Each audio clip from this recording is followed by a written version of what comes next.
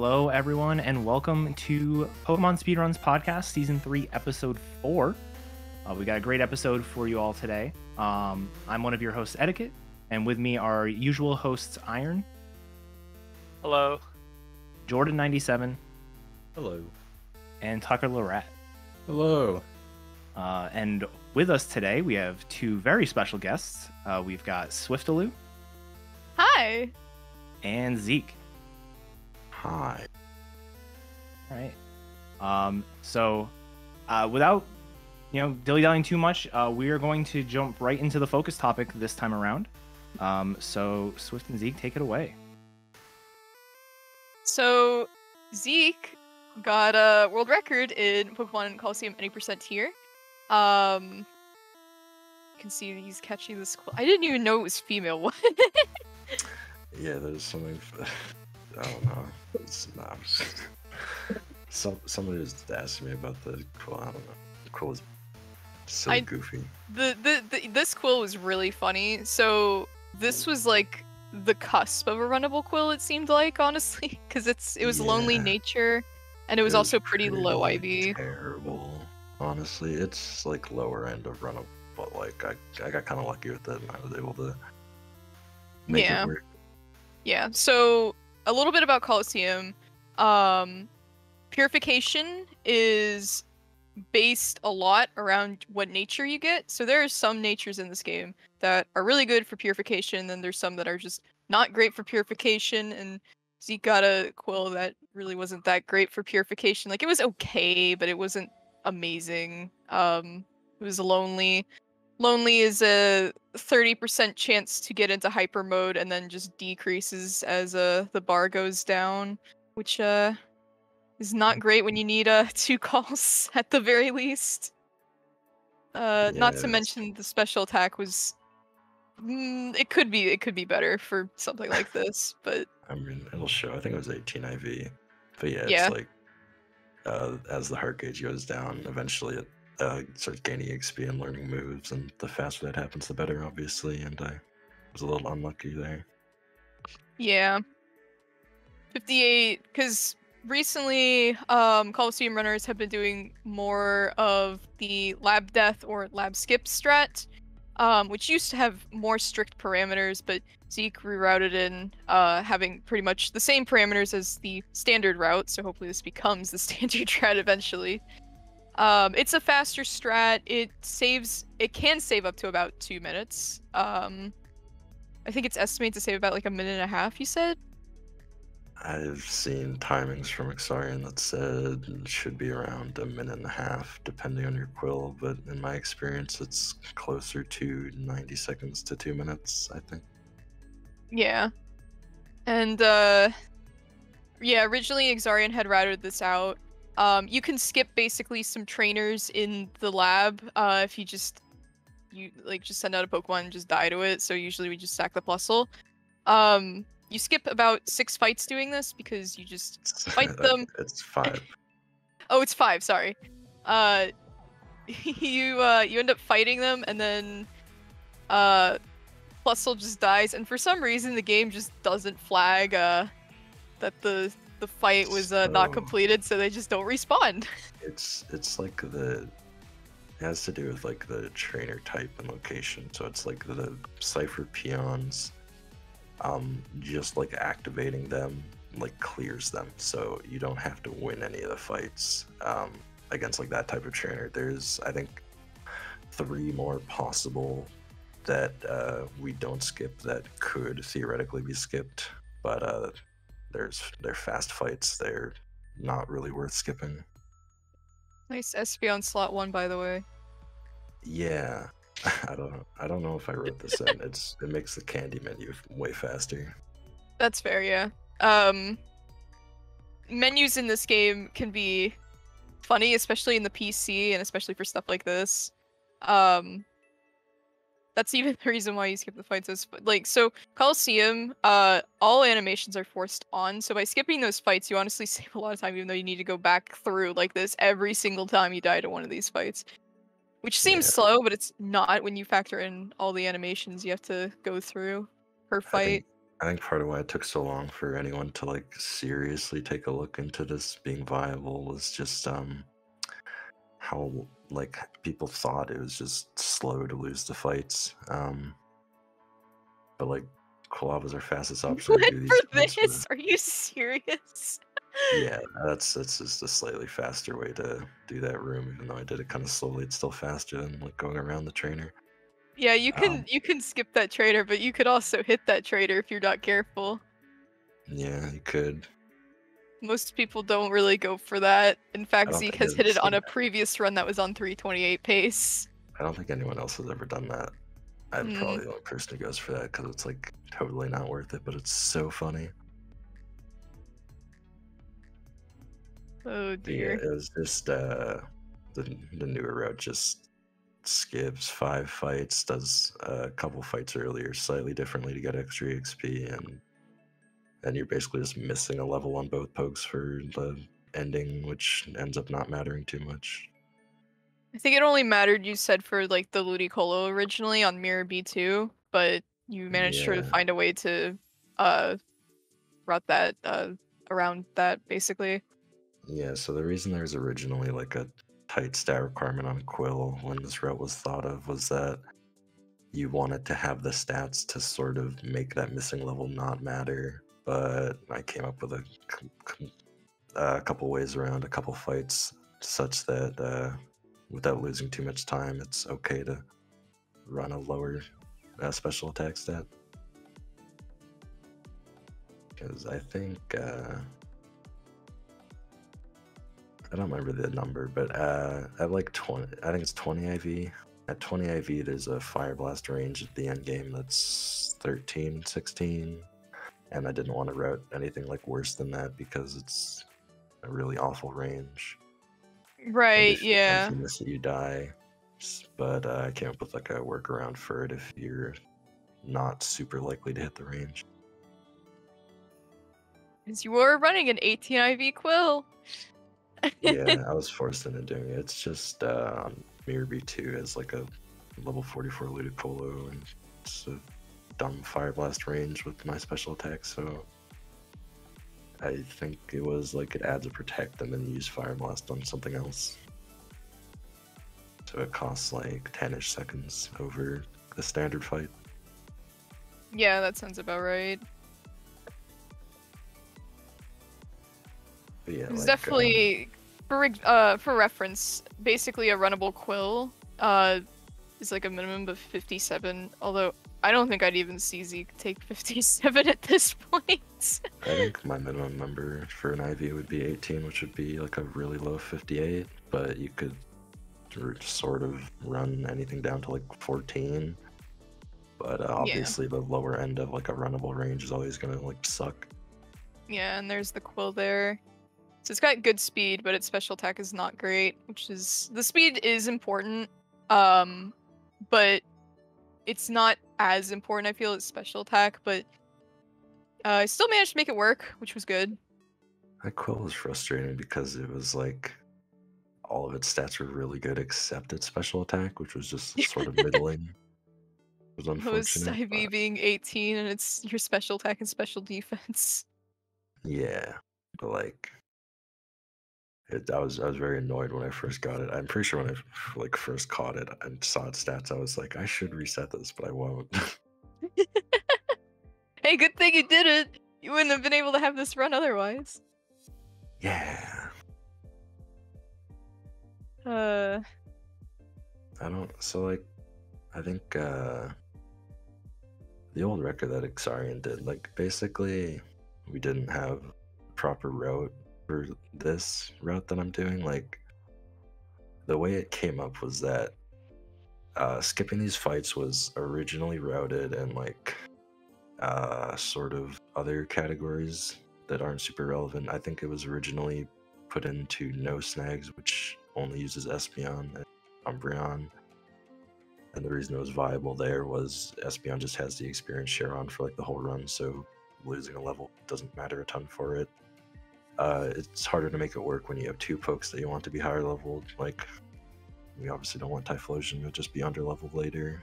So that's, Yeah. I think that's why it took so long to like for anyone to really look into it. Because I know it was routed for no snags and also for Bayleaf, because apparently people wrote Bayleaf. It was routed for that before it was routed for Quilava. And Ixarian a couple years ago, I guess like a year and a half ago,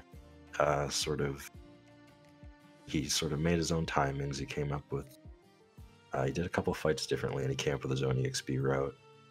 And he just sort of, he beat whatever the current record was by like 10-ish seconds or something, and then just like left the game. But the problem with that was that he never released like any actual version of his notes, and so for like a year and a half, the record used a different route than anyone else who had ever played, and nobody else had even like attempted to use that route, and we had no resources on that route, and nobody knew anything about it. And it was probably in like January, I decided I was gonna just look into it and sort of reverse engineer the route myself. So I have a question for you that I noticed. How did you know that there was a lab sample in the doors there? Like the glass doors? Okay. How did you just guess? Wait, what? I wasn't really paying attention to the video. What was it? So you did the trainer skip, right, with the scientist. So you didn't really get to check if there was a lab sample there, but you went to the back doors there. No, I'm not actually gonna go in it. I just went left. I have 2 samples already. I just went left to activate the trainer instead of going right because it's the same distance. I thought it would be funny. That was just me going funny mode. Okay. So just being a little quirky. I get it. Mm-hmm. But yeah, it was Ixarian came up with a route, and I sort of ended up taking what I sort of just reverse engineered it using his run, and I ended up cleaning up some stuff that I think he did unoptimally, and I added some different stuff to sort of help the stat requirement, and I think it turned out like it's been some rough patches. It's turned out pretty good, I think. Like, especially the record run was sort of just like a really, really good showcase of the route, and nothing went like terribly wrong. Like a handful of dumb things, and even with those, it was like a very good demonstration of what the route should look like. But yeah, I don't know. It was really frustrating for me because I remember I was asking around the Discord. I was asking the moderators in the Discord. I was like, "Do we have any resources whatsoever on this route?" And all I got was no. It's like it didn't seem right to me that the record used a completely different route and we had no knowledge, no resources on it whatsoever. It's very frustrating for me. So you wanted to be the change that you wanted to see in the world. Clearly it paid off. I don't know, it just seems so dumb that like the record just used a different route and nobody asked any questions about it. Everyone was just like, okay, we will pretend it doesn't exist. It's just very bizarre. Hollow community is quite small, and there's not a lot of people, I think, grinding for record in the community. There's maybe 2 to 3 people, I would say.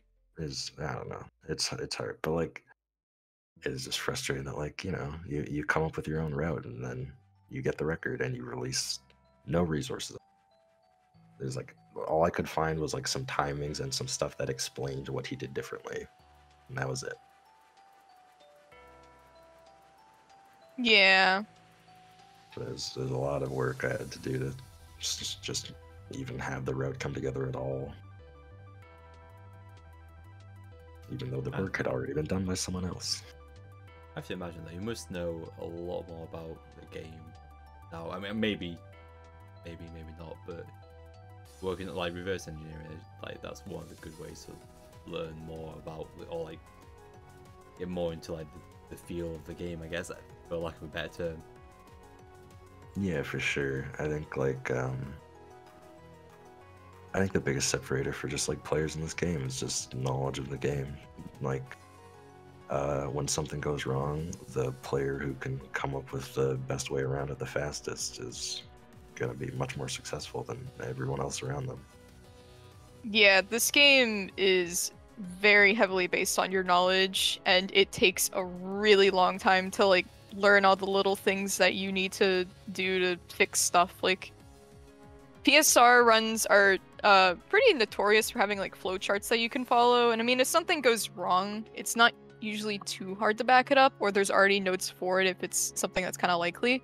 But this game, there's a lot of things that can happen, and you don't always have a flowchart for every single little thing that happens. Like I know one thing I encountered was on the Dakim 1 fight, I got Marsh Stomp lead, and I actually had to KO the Marsh Stomp first turn because my Typhlosion was too slow. Otherwise I wouldn't outspeed it. So I had to KO that, and then Matang uses Earthquake, and it crit Golem, and there was no notes for what happens when it crits Golem. And I lost that run because of that, because I didn't know how the AI worked. Because like we can't manip our secondary, there's a lot of things that can go very differently, especially with like low speed Koalas, I think cause like the most variance. Because like even with like weird defenses, you can sort of figure out what's going on anyway, but like it's the speed that's really awkward that can get you in sticky situations. Yeah, there's just especially later on like boss fights, there can be a lot of like branches, and there's stuff like that where like if it crits itself, we don't have notes for that. There's other fights that use Earthquake, and if they crit their ally, we may not have notes for that. There's 2 fights at the ending that have like so many branches that there's just some stuff that's left out because it's rare, and we assume that if you encounter this very rare thing that you can probably deal with it because it's going to be very similar to like some other branches. But like there's known branches that we don't have like routed in the notes just because it's already like such a large amount of like notes in a small portion. It's like just so much stuff together at once, it's hard to just like keep adding stuff. Yeah, the last 2 fights of the game are notorious for being about like 20 pages long. With each fight being about 10 pages each. It's so funny. But yeah, that's only because there's so many different things that could happen, such as the trainer used X attacks or X specs. Oh, then follow this flowchart instead. Like I think the final fight, so he has 6 pokes. He can lead any of 5 of them together. Yeah. And he can send anything 10 out combos. He can send out anything in any order with like, I think there's like 2 exceptions, like there's some dumb stuff like Machamp either gets sent out first or last. Salamence is like either like second or fourth. It's like weird stuff like that. So there's very few exceptions to like how many possible branches there are. So it's just like a lot. Yeah. I believe, honestly, the only fight I can think of that actually has crits listed and like a branch off that is probably the Venus 1 fight. Very few. Yeah, because I think there's only 1 listed for Steelix crits Delcatty. Yeah, I think the reason for that, I think, is just because like normally on Dakim 1 you don't even see an Earthquake, right? So Oh, well, I'm talking about Venus. Yeah, but I'm just saying that like that's the reason there's not like a crit there, is because it's very rare that you see an Earthquake in the first place. Unlike older Venus strats, it's very common to see an Earthquake. Right, because Steelix just, it's pretty much guaranteed to use Earthquake if it's on the field, so pretty funny. There's like it doesn't matter much by the end. Like by the end of the run, we're 1-hit KOing pretty much everything. But like there's weird stuff in the midsection where like we're underleveled, and we have to give opposing Pokemon turns while we set up and stuff. It's like a lot of different things can happen. We're just giving the opponents turns. Right. Yeah. I know. Like, you were talking about defenses a little bit, and I do agree they don't matter too much, except for when you're trying to hit your Typhlosion to Blaze. It sucks if it's like super low IV.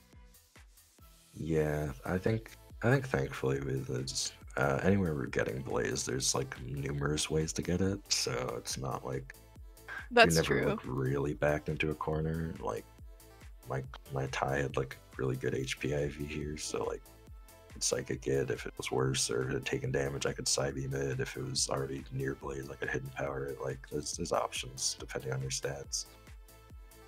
Yeah, we hit Typhlosion the blaze a lot by using Espeon, mostly for mountain battle, but it's also used in around this area as well.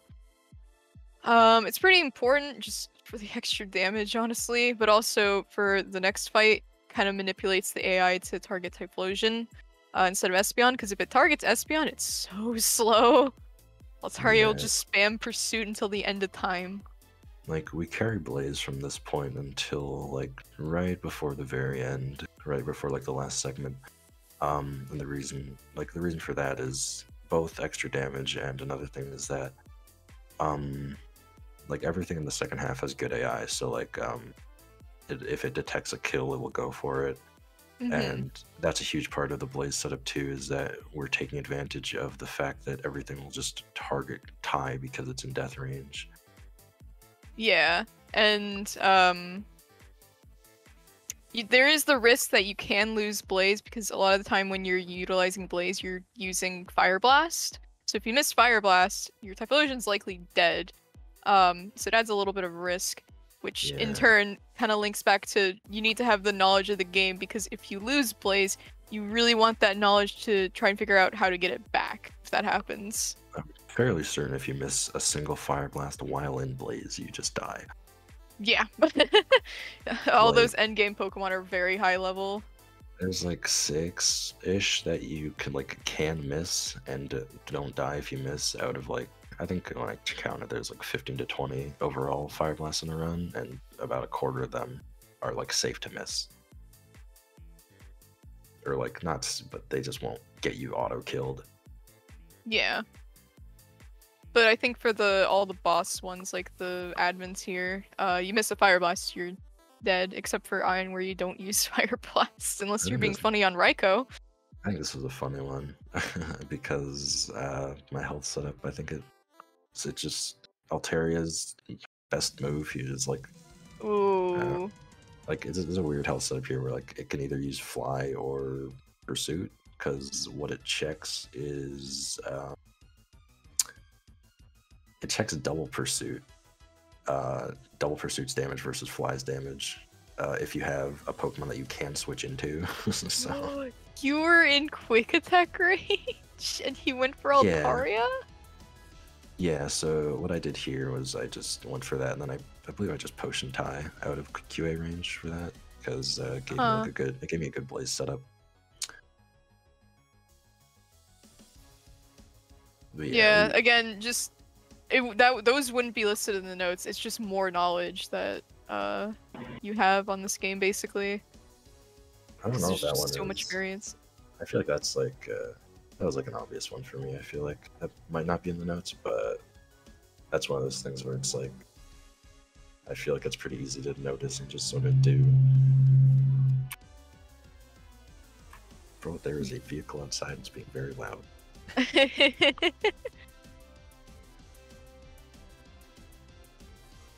But because you that's leveled cool. up, you weren't in you weren't in Quick Attack range anymore, so Well, didn't it's use 'cause of the it. potion. Oh right, the AI cheats. I forgot. Yeah. Cheater AI. So the AI will pick a move after you've used items. It seems like in this game. Is that correct? Yeah, yeah. So like, there's a couple situations where like you're forced into like giving a turn to something that like hits you with a status condition. Like sometimes in that fight, the Golbat, you give the Golbat a couple turns, and if it can't kill anything, it uses Confuse Ray on the Pokemon that it does the most damage to. And Yeah. it's almost always Espeon. So like when that happens, we just like full heal Espeon, and then it'll just Confuse Ray it again. Oh, it's so slow when that happens. You have to sit there for like, I think 2 to 3 consecutive turns fully healing your Espeon because you're trying to kill everything else except that Golbat. Because everything else is way more scary than that Golbat, while that Golbat just keeps spamming Yeah, I confuse think ray. it's like when it's like Golbat and I think Huntail lead or something. It's like just you're waiting for the Altaria to come on the field because the Altaria gives you like you can give the Altaria turn safely because it either does fly or uses pursuit, which doesn't kill. Yeah. Although Altaria seems to appear on the field earlier when you have that lead specifically. At least for this route. Differs for later routes. It's not the route. Or other It's just routes. you got unlucky. I don't know what to tell you. Okay, it's happened twice. It happened to both Sparkle now. You can't tell me it's Both got unlucky. I don't know. It's just more variance. You just got unlucky. There's still a lot of things we don't know about this game, honestly. Such as that, like what has the AI been affected by There's a number lower of level. like switch-ins that we don't know about, or like the reasons for. I think like a lot of later stuff, especially the final two bosses, there's a lot of like weights that the AI considers, where it's like it's weighing different variables, and then depending on like I don't know, it's just stupid, and then it's like It's funny. people usually pick one, but sometimes doesn't because it's not absolute. It's just like weighted to be a certain way. It's like that Magnemite fight you were looking at. That was dumb, but yeah. I don't that Also, was one different. change to this route, that it has been funny, at least for me, is you actually keep Psybeam, and you just get Yeah. rid of Return. Normally, well, before you would keep Return and teach Psychic over Psybeam, but now it's actually kept for PP management. You're able to skip some ethers that you usually grab in the early game. Yeah, so one of my favorite parts about this game, and especially XD, is the PP management, because it's done really well in both games. And the older route basically got 3 ethers and 3 elixirs. This one only gets 3 elixirs. And to make up for that, we have Psybeam instead. So our final moveset here is Psybeam, Psychic, Hidden Power, Grass, and Protect. The other route would have Psychic, Return, Hidden Power, Protect. And just having Psybeam over Return gives us like another high damage option. Whereas in the older route, Return is only really useful in the first half, and then you sort of stop using it. But you keep it because you don't need Psybeam, and Psychic has a much faster animation than Psybeam does. So instead of like managing your PP with a different move in the older route, you just use Psychic over and over and use your extra PP items on it. This just happened to work out really well, where we just barely have enough PP and enough items to manage all our Psychics. Like, I remember when I was writing the PP, it was like very tight, and I had to like make a handful of revisions over time. But yeah, we end up using 2 elixirs on SB, 1 at like the beginning of this area. Well, where the first one is. I think yeah, it's 1 at the beginning of this area, 1 there on SB, and then Yeah, it's after Mirror B. the one on Quill I think is earlier too. Like They're around both Tai. after Mirror B. And then there's that one. Yeah. But yeah, it's really, I really like the way it turned out. Like our like final Fire Blast usage until we get like a heal here is like on the very final fight for the last 2 fights. And you like I think when I used that elixir just now, I was out of psychics, and it's like I just like stuff like that. Small stuff like that I think is cool.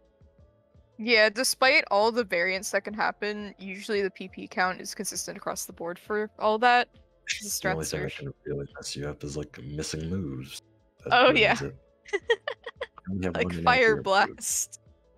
So it's mostly consistent. It's just don't get screwed over mostly, because we do have like I think we have like some extra Fire Blast earlier, and then like later we don't really have any extras, but there's still some leeway with it.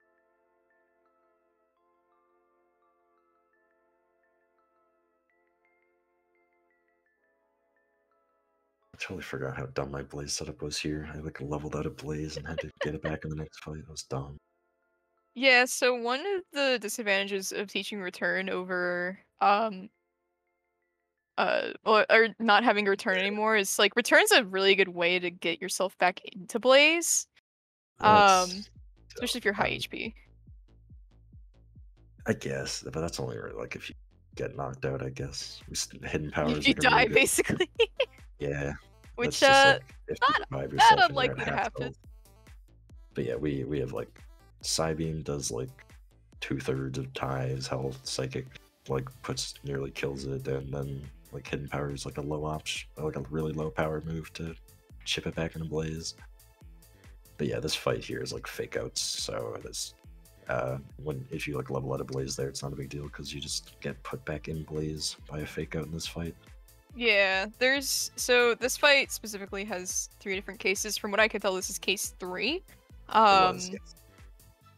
Yeah, I can tell because your SP's very low. I'm assuming because the sheet told you that you can't get case 1, which that sheet's funny.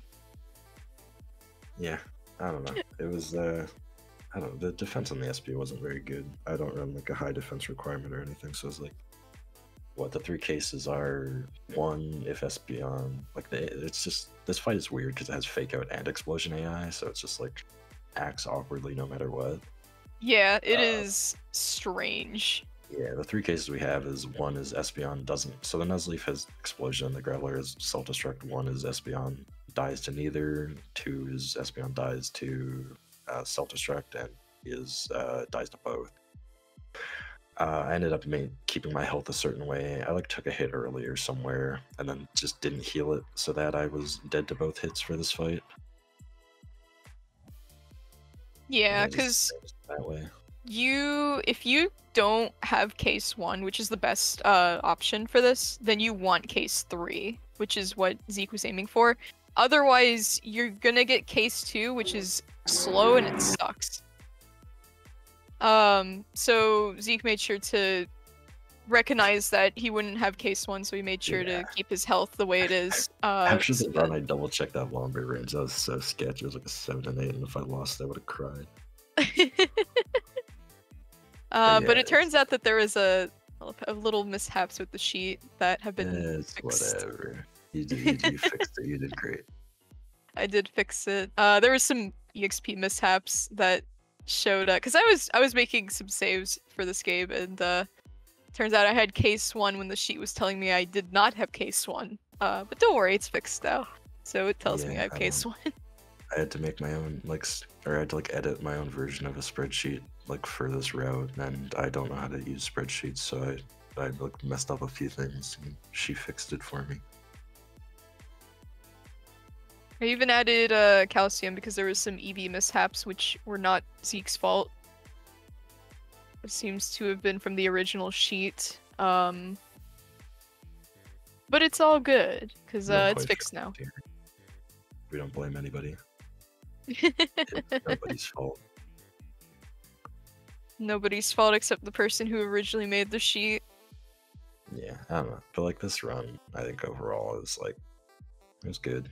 The only things that really went wrong was I missed a range earlier that was a 7 and 8 and cost me 90 seconds. I missed 2 fire blasts, which cost me 2 minutes ish, and there's 2 captures in this run.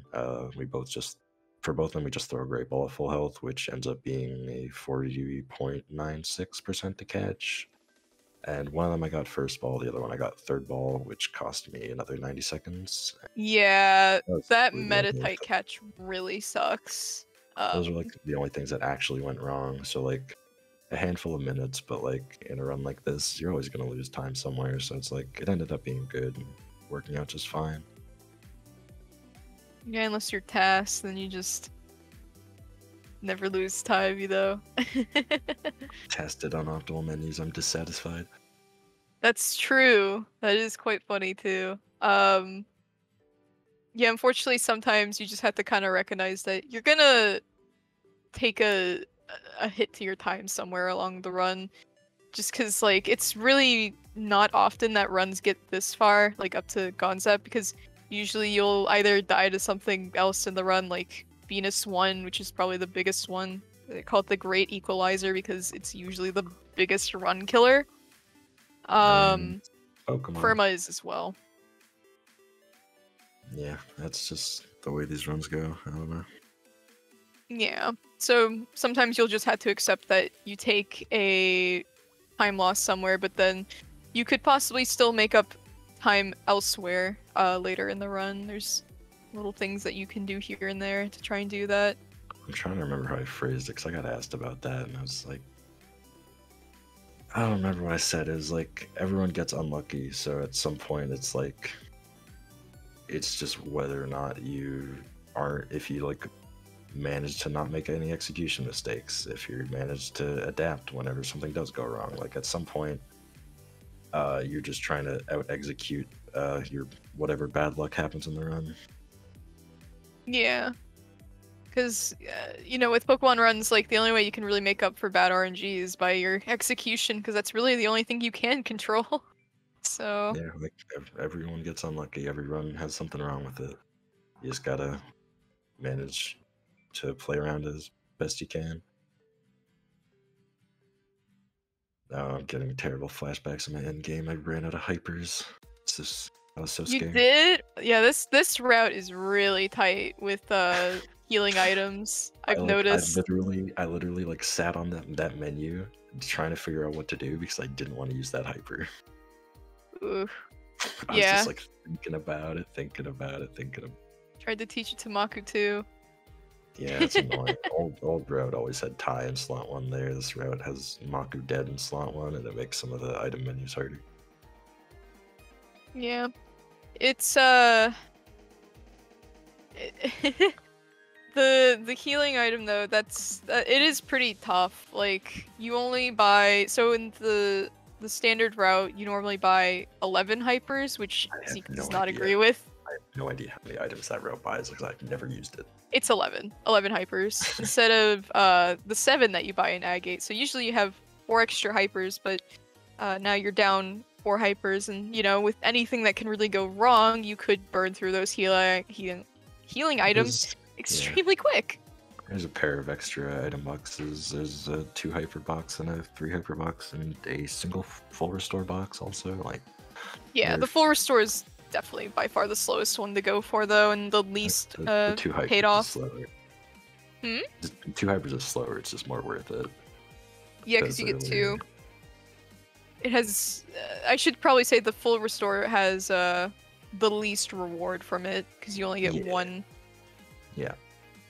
And generally, like with the 2 hypers that Zeke is talking about, that's after Firma, and by then there's a pretty good chance that you don't have a lot of healing items to just kind of throw around. Yeah, basically the segment before is like some scuffed health management because you try to get yourself knocked into Blaze, and then for the final fight of the segment you want both your pokes to be at full, so there's just like weird health management and you could very easily be short on potions. Yeah, because the game, when you pick up like a super potion box, and by the time you're actually healing Pokemon, you have like 5 super potions and 5 potions, and the supers are basically like your full heal item at that point, and you can just burn through those so quickly. Potions are usually used for later, just for some extra blaze management. Oh, nice what crit. it was. That was what cost me my potion. Dude, I got so scared at that. I played around it well, but like I thankfully I immediately like reacted properly to it. My God, that scared the hell out of me. Yeah, that Zangoose slash crit just kind of totally sucks. Computer thing. So like, yeah, that's like the big difference, or like the other big difference is that there's a Makuhita capture at the very beginning. Thankfully, it's a guaranteed catch. It bypasses the catch formula. But there's a Makuhita at the very beginning, and the reason we catch it is basically to manipulate opposing AI. On one fight earlier, Firma fight, our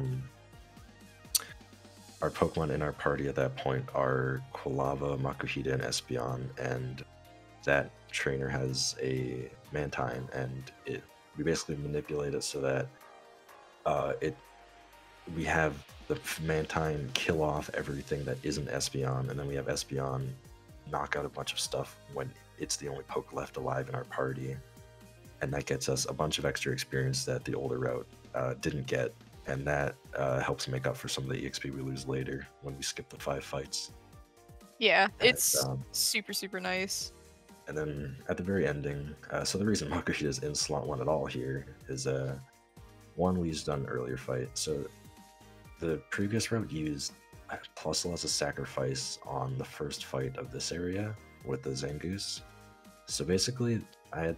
No, it used to be Meditite. Oh, was it Medi? Oh, that's right, it was yeah. Meditite. It was changed to Meditite. Used to be Plusle, that's years ago, I'm just old. Yeah, so I had to basically... I basically had to decide... Well, you had to check the defense on Medi. Yeah, there was like an awkward thing, but the big thing was that like I had to decide whether I wanted to sack a poke on that fight or on Mirror B2, and it looked when I was looking at it, it seemed Mirror B2 is better for it. So the problem with Meditite is that there's a Caesar on the the whole reason we have like a fodder in slot 1 that's already fainted. Is that for the final 2 fights you get healed in like before both of them, and having a fodder on the field means that the AI will target it instead of your Espeon. But there was something awkward on the final fight where he has a Caesar, and with Meditite, whether or not Caesar would target Meditite was dependent on Meditite and Espeon's defense stats. Because its best move is Silver Wind, which is super effective on one and not on the other. So depending on your defenses, that fight just like would be really awkward. With Makuhita, it's like 99+% to target Makuhita. It's like so extremely rare for it to be possible to not target Makuhita. You need it ends the up being like a safer version of the same fight. Thanks to Makuhita. Yeah, the Makuhita needs to be super high, like, defense IV, on top of plus defense, and the Espeon needs to be, like, pretty low defense IV. I think I looked at it, and it needs... If your Espeon is lower than 11 IV in defense, then there is a very small chance that the Scizor can target your Espeon instead. Yeah, it's such a, like, ridiculously small chance that we just, like, ignore it, but, I don't. Yeah, but before it was closer to like a 50-50 or like a 40% for Meditite to not get targeted by the Caesar. Like it was just an amount that was like just too much, and it was very frustrating. The funny thing about this one is that because when I was first looking into this, I couldn't figure out why the Caesar was attacking Makuhita, because Silver Wind in this situation does do more damage to Espeon, and it one-hit KOs both of them. So when I was looking at it, I was like, why is it targeting Makuhita? It does more damage to Espeon. And the AI just does something funny where it checks its other move is Metal Claw, its other attacking move. And on Makuhita, Metal Claw does more than Silver Wind. So it checks its 2 strongest moves against each poke on the field. So it checks Metal Claw on Makuhita versus Silver Wind on Espeon. They both one-hit KO. So there's like a tie there. So it defaults to whichever does more damage. So Metal Claw does more damage to Makuhita than Silver Wind does to Espeon. So it attacks Makuhita, but it changes its move from Metal Claw to Silver Wind because Silver Wind also one-hit KOs and has higher accuracy. So it's like just a weird, complex chain of dumb stuff that I didn't realize when I was like first trying to figure out why that happened. This game is just so funny. Honestly, like, Juan has looked a lot into the AI, and I don't know what we do without him at this point. I was so angry.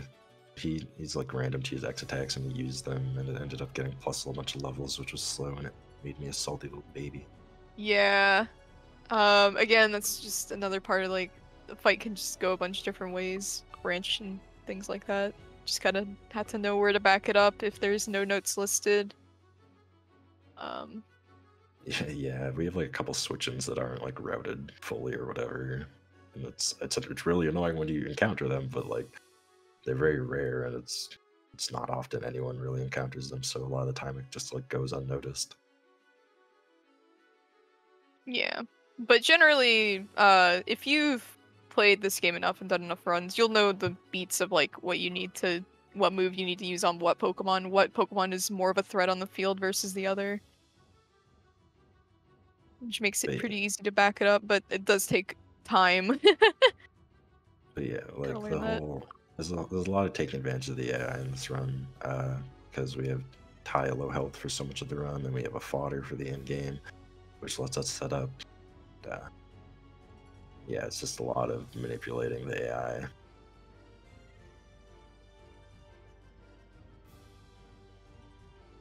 That's what makes this game so good. The AI in this game is smart. Thank goodness. Only for most of the second half and a handful of trainers in the first half for some unfathomable reason. Well, I mean, at least it's for the end game, because you do Yeah. not want random AI for end game. Gen 1 is a pretty good example, I think, of that. If you think about Red, with Agatha, that's random AI, as far as I know. And it sucks, because you could just lose so much time on that fight. I know a game that has random AI for the end game. Yeah, it's pretty good for early game because generally you're going to be a pretty low level, so having that randomness can help save you. But when it comes to end game, you're usually like fine, so you don't want that. Yeah, I don't know, dude. Like, it's so much it's so much more frustrating when it's random. I feel like, because like at least we know what's gonna happen. So like if something goes wrong, it's usually your fault and not just at the whims of the game.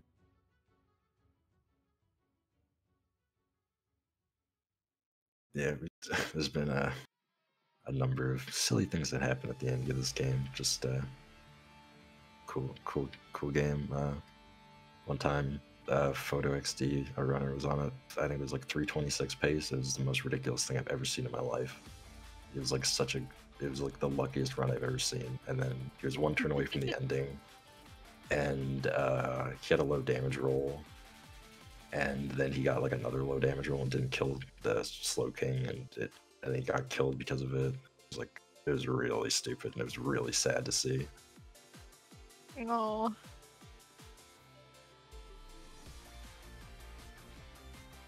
Oh, I was so mad this Kolavix that missed the Houndoom range.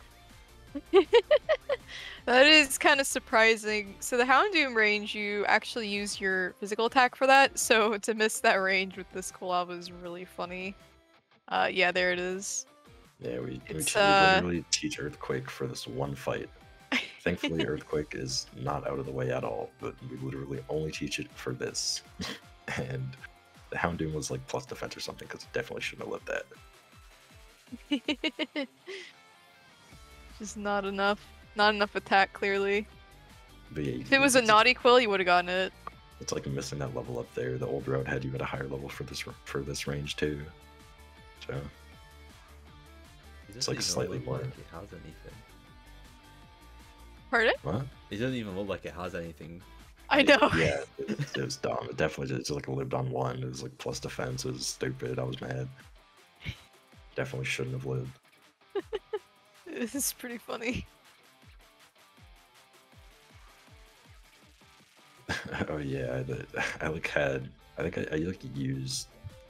went for a Fire Blast range, and then I had to like I used to like on an Absol, and Absol has pressure, and I like didn't realize it as I was doing it, and then I had to like make an adjustment later. Ooh. But it did end up working. It was, I Yeah. didn't lose any time, or I lost like probably single digit number of seconds because of it. It's just like a weird thing I did, and then ended up being able to play around it. Yeah, the Absol fight is earlier. Yeah, I don't know. Should be in like the gauntlet. There should be like a Sharpedo and or Mighty Anna on the field. Actually, I think it's after this whatever. fight. It's after Yeah, it's the one after. It's whatever. It was just. It was because it was Sharpedo lead. Yeah. So what I should have done was I should have double targeted Sharpedo, and I just I went for Fire Blast and Absol, because if you hit the range, it's faster.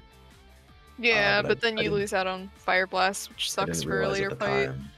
But yeah, that was because I have 2 Fire Blasts here. I think. Is that right? I know in older routes it's used- normally 3 or something. Yeah, there's 2. I did have 2 here. So like that used up my last fire blast. When if I double targeted Sharpedo, it would have killed my Deanna guaranteed. And yeah, it would have saved me a fire blast for later. But knocking out both pokes here is slightly faster because it prevents move animation from going off. Yeah, that is unfortunate. It Although I is think silly. if you don't hit it, it doesn't use both the PP. I think you told me right. Yeah, pressure only applies when you hit a move, not if you miss. It was so funny. I mean, that's just the ability. It's not this game. I know, it's just funny how it works. Yeah. Is it time to move on to XD? Unless you have more questions about this, then yeah. I'm also just noticing that I think that was like around like 50 minutes. Like Nice. it's like a 50-minute discussion. I remember, I think a while ago, but the first time we did this ended up being like 2 hours before we even got to like a break. Conscious of that. But anyway, yeah, I'll let you go on with XD because I assume there's a lot of insight into this as well. This one is I have a strange relationship with this game. It's weird to talk about because like there's so much. It's so much harder, but there's so much less to talk about because, like in Call Over, I'm talking about manipulating the AI and having like low-level stuff to get targeted all the time. This game, for like the first half, is like the AI is completely random, and then later on, it becomes like it's there's like okay, so there's like 3 types of AI in this. There's completely random. There's like weighted random that is random but more likely to do certain things than others. And then there is the quote unquote good AI in this game, which is it sees what its strongest move is on each poke on the field. So like for example, there's a Quagsire. Well, that's not a bad example. There's for the final I don't know what the best example is. Whatever, it's mostly irrelevant. But it'll pick like its strongest move on each poke. So there's like a Sharpedo later, and its strongest move would be like Bite on Espeon. And so it rolls Bite as its move, but then it randomizes its target anyway. I guess the best example, there's a Ninjask at the very end, and its best move is Silver Wind on Espeon, so it picks Silver Wind on Espeon, and then it randomizes its target because this game is funny and made for children. They're like this, I don't know, this game. I don't even know where to begin with this game, man. I guess first I'll start with the Teddiursa because yeah, so the Teddiursas, the stat requirements we do are like you basically want above average attack and speed, and then everything else is sort of whatever.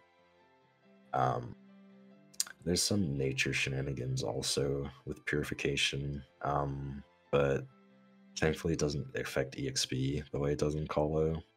Shadow Pokemon in this game always gain, I don't know the percentage of EXP, but they gain a percentage of all EXP constantly instead of like having it dependent on their heart gauge or like how purified they are. So the only real issue with purification in this game is like you'll notice that my Teddiursa is nowhere near being ready to purify, but I have to purify it at the end of this segment. So there's items called Sense in this game, and they just lower the heart gauge a certain amount. And that amount is determined by what the nature is. So there's natures that just lose a bunch of time because you need to buy extra cents. You have to pick up extra items to sell for extra cents. You have to like get lucky and get a call to lower the heart gauge in the middle of a fight. And it's really frustrating getting like So two of the best natures stat-wise are Adam and Naughty, and they are two of the very worst for purifying.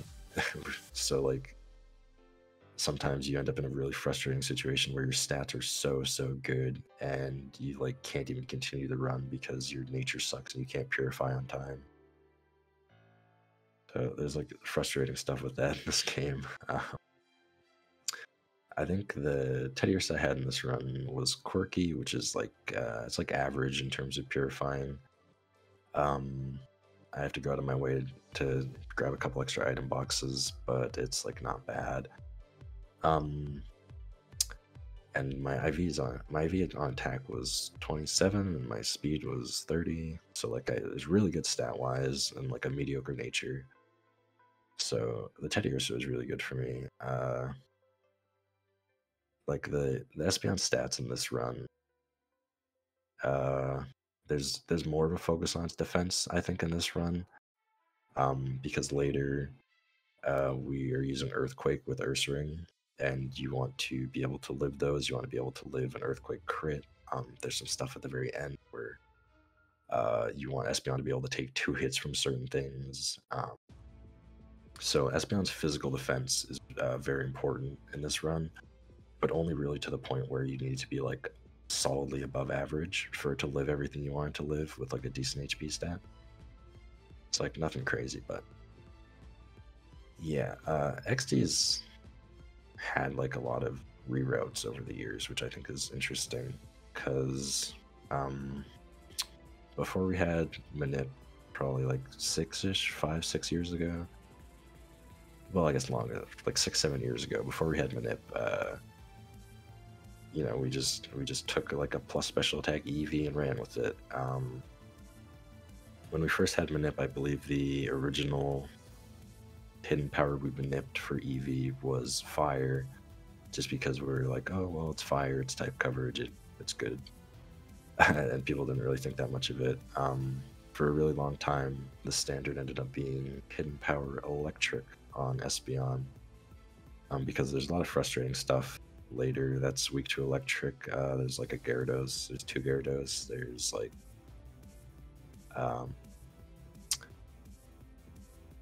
there's a Lugia's, the final fight has a bunch of flying types, like, so hidden power electric was the standard for a very long time. And I wish I had a better timeline on this. About 3 years ago, I believe it is like late 2020,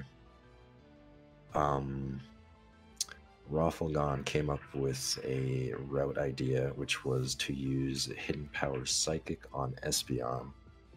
And I think people didn't really take it seriously because they were like, oh, stab hidden power, you know, it's just sort of like a funny meme. But he ended up coming up with a full route and sort of he made the very first hidden power psychic route, and it wasn't until probably a year and a half later that another runner, Ryzakin, made his own version of the hidden power psychic route. And then at that point, it sort of became the standard route that everyone started using. Ryzakin implemented like a handful of fights he did slightly differently, and he did a slightly different experience route, because the original hidden power psychic route sort of copied the experience route of the previous hidden power electric route, and Ryzakin changed the way some of that was done. The route I ended up using was the original hidden power psychic route with a handful of fights done differently, taken from the newer hidden power psychic route. Just because the older route had some unoptimal stuff in it, just because it was like the very first like draft of hidden power psychic. So yeah, I don't know. XD is weird to me because I never played it that much. Literally, I started playing this game because my friend Rolf was like, he's like, I have a hidden power psychic route, I want you to test it. And I was like, yeah, sure, man, whatever. So like, I literally just did a handful of attempts with that. I like put the game away, and I didn't really come back to it until probably 3-ish months ago, when I started like trying to push for a better time. Yeah, the funny thing about this run, I think, was like the time I'm comparing against that 424 was that was my record I already got, and then for some reason I thought it was a good idea to keep playing this game. I'll never know why I did that. I ended up beating it by almost 3 minutes, which is good.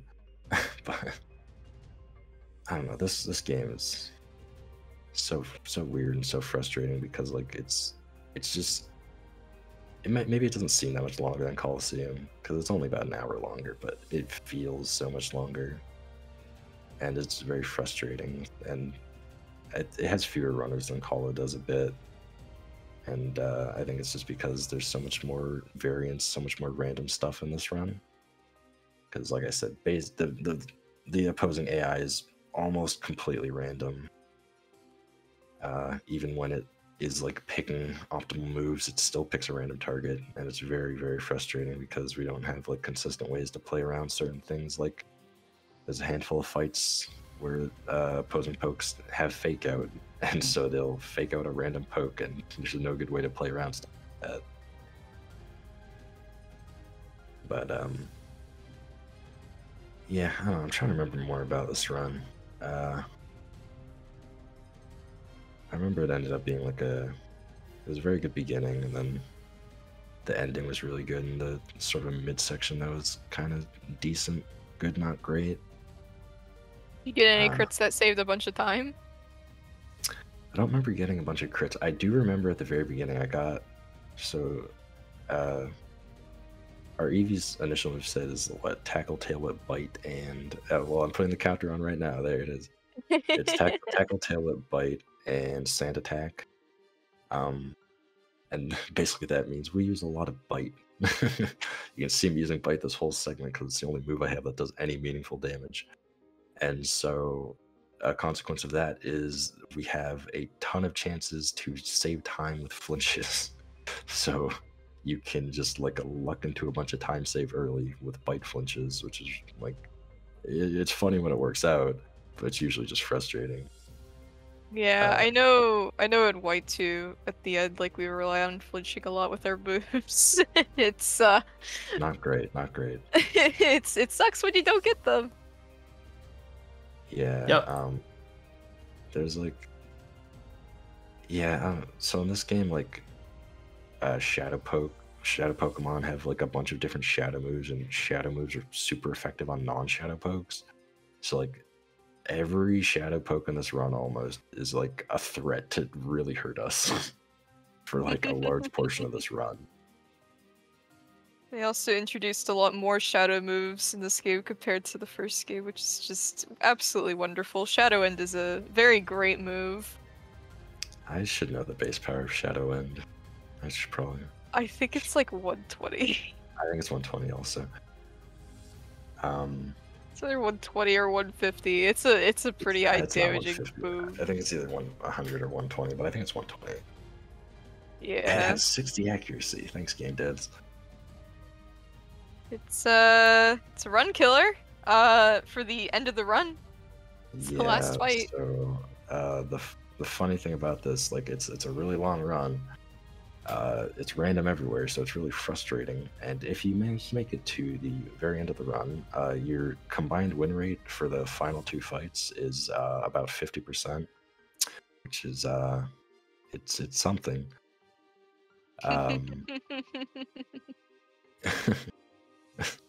Yeah, I want to see go to the fight before this because that's when it really starts. It's so frustrating. Well, you like or the actual like the trainer fight. The one before this, the trainer before this. It should be some red hair guy, yeah. Oh it's my boy Elvis. Yeah. So the Elvis fight sucks because he leads with a Ninjask and a Manectric, and the poke that is sent out after the Manectric is a Salamence. The Manectric and Salamence are shadows. So we can't give them turns. We can't give the Shadow Pokes turns because they'll either do a ton of damage or use a move called Shadow Sky, which wastes 1 billion years approximately. So we give the Ninjask turns, and if the Ninjask decides to attack the Espeon a bunch, your Espeon will crumble and die. So this fight's not terrible. There's a small number of things that can go wrong. Unfortunately, we give the opponent a lot of turns. I think it's like 3 or 4 turns to attack, depending on how the fight goes. And if you get crit by like any of them, almost you're screwed unless like it's a Silver Wind on Ursaring. That's like the only crit in this fight that doesn't like absolutely ruin you. So like this fight itself is pretty awful. Has probably like around a 3 and 4 to win. It's very frustrating to have like something like this at the very end. Like that's why we've had people look into like some EXP routing stuff for this game, but like we kind of need to be at like a really high level, because even at our high level we're taking so much damage because every shadow poke hits us super effectively. But yeah, and then after this, the final fight, it's calculated to about a 60% win rate, which is awesome. You know, you play for 4.5 hours and then you're like a little more than a coin flip to actually finish the run. And the reason for that is the game devs thought it'd be really funny to give the final boss the legendary bird trio. So he just has Moltres, Zapdos, Articuno, which do way too much damage. He also has what? Tauros, Rhydon, and Exeggutor. Like everything does a ton of damage. So the way we do this fight is we, well, I mean, turn one, it's you basically you kill the non-legendary birds and non-Exeggutor with a non-boosted Psychic.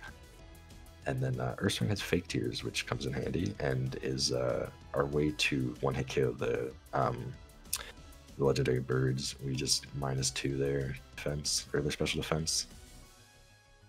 I really like the movesets, especially in this route, particularly because Espeon gets Psychic, Hidden Power Psychic, Bite, and it keeps Sand Attack, funny enough. We end up never needing that move slot, so we just keep Sand Attack, which I think is funny. Ursaring, its original moveset is Return, Refresh, Lick, and Metal Claw. It ends up being Return, Hyper Beam, Fake Tears, Earthquake. So it gets like a nice little revamp.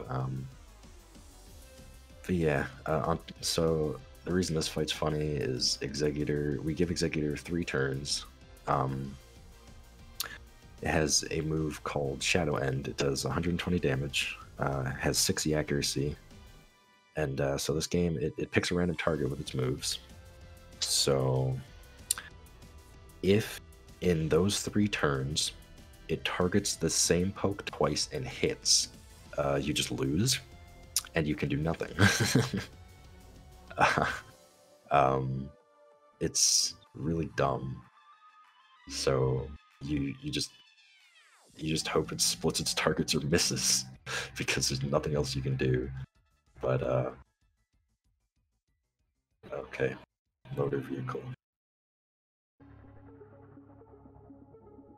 Gotta love the motor vehicle. Sorry. But like, on top of that, like everything in this fight, almost everything in this fight, I believe, is a range. I believe Rhydon is not guaranteed to Psychic. I believe Tauros is not guaranteed to Psychic. At -2, after Fake Tears, Moltres is a range with Hidden Power, Zapdos is a range with Hidden Power, and Articuno is a range with Psychic. So literally, like everything in this fight is a range, which just like drops the win rate even further. It's just so awful. It's just genuinely awful. I have nothing good to say about this fight. This man's a menace. Fair and balanced fight. It's just ridiculous. Like, we have to give the Exeggutor turns here because it's the only thing that can miss its move. Like, everything else 2 hits us, but is guaranteed to hit.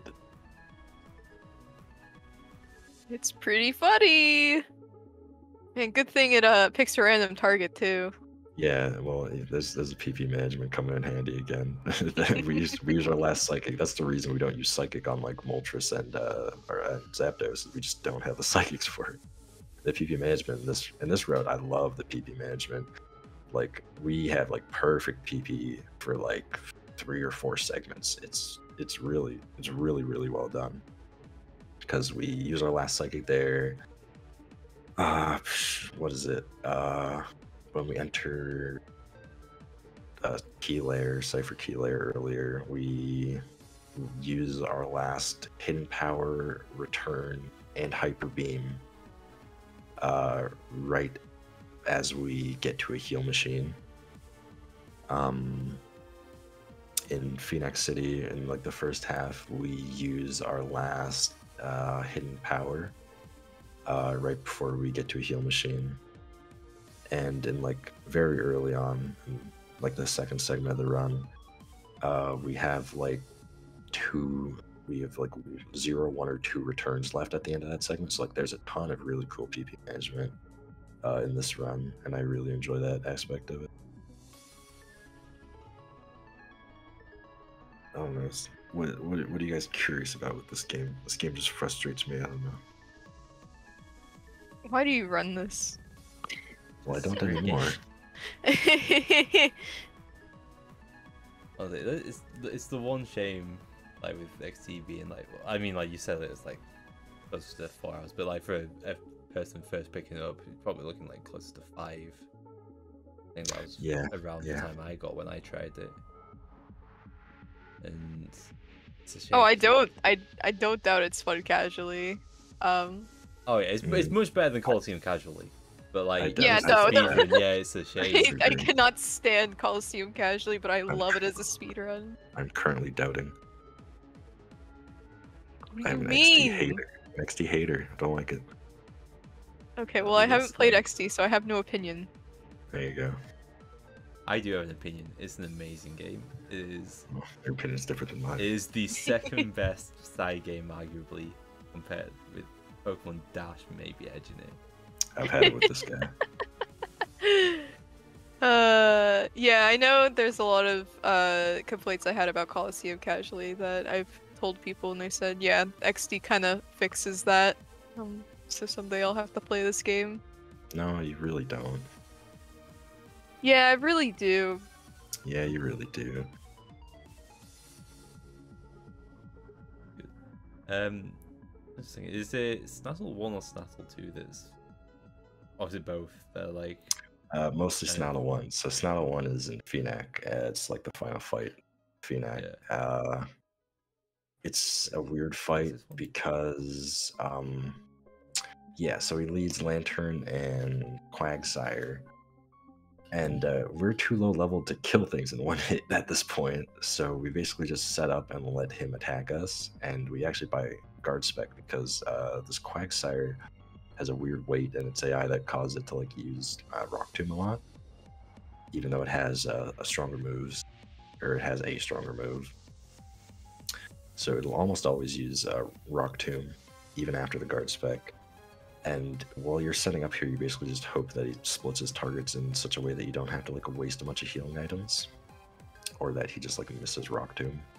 But this guy seems to always hit his Rock Tombs and makes me very angry. Just get one shot miss. Yeah, we end up like setting up before we kill anything. The problem is that Lantern does like no damage to Espeon, but it does a ton of damage to Teddiursa. So. Like, if it just decides to target the Teddiursa a bunch, you just have to, like, burn 2 super potions and lose, like, a minute, and it's very annoying. I find it funny that you don't want them to bully your bear early game, but late game, you're like, yeah, please bully my bear some more. Yeah, because, like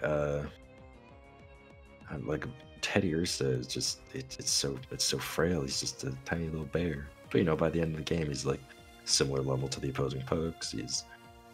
big bulky bear, he can take the hits well, and Espeon's like a frail little I have no defense, leave me alone.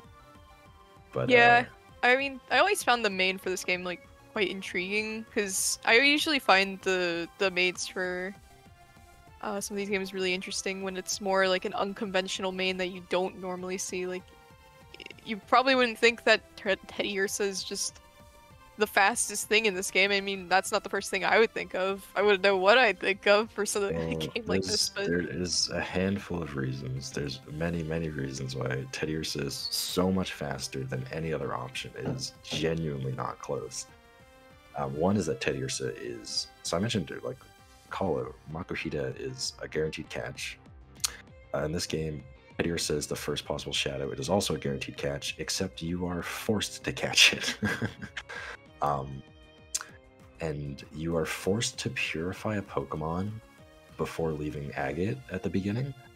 So your only options to purify are, but to that point, are the Teddiursa that you are forced to catch, or a Ladybug and a Poochyena, which are very far out of the way.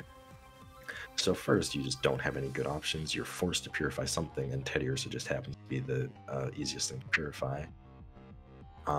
That's one. Two is that if you were to run anything else, you would have to catch it after purified in battles, and then go all the way back to Agate, use Sense on it, purify it, and it's like, even if something like a different It's shadow, a lot of backtracking. even if a different shadow was like 2 minutes faster, it would not be faster because of how much it takes to go purify it. So Yeah. that's one thing by itself. Another thing is that Teddiursa's moveset is just like really, really good.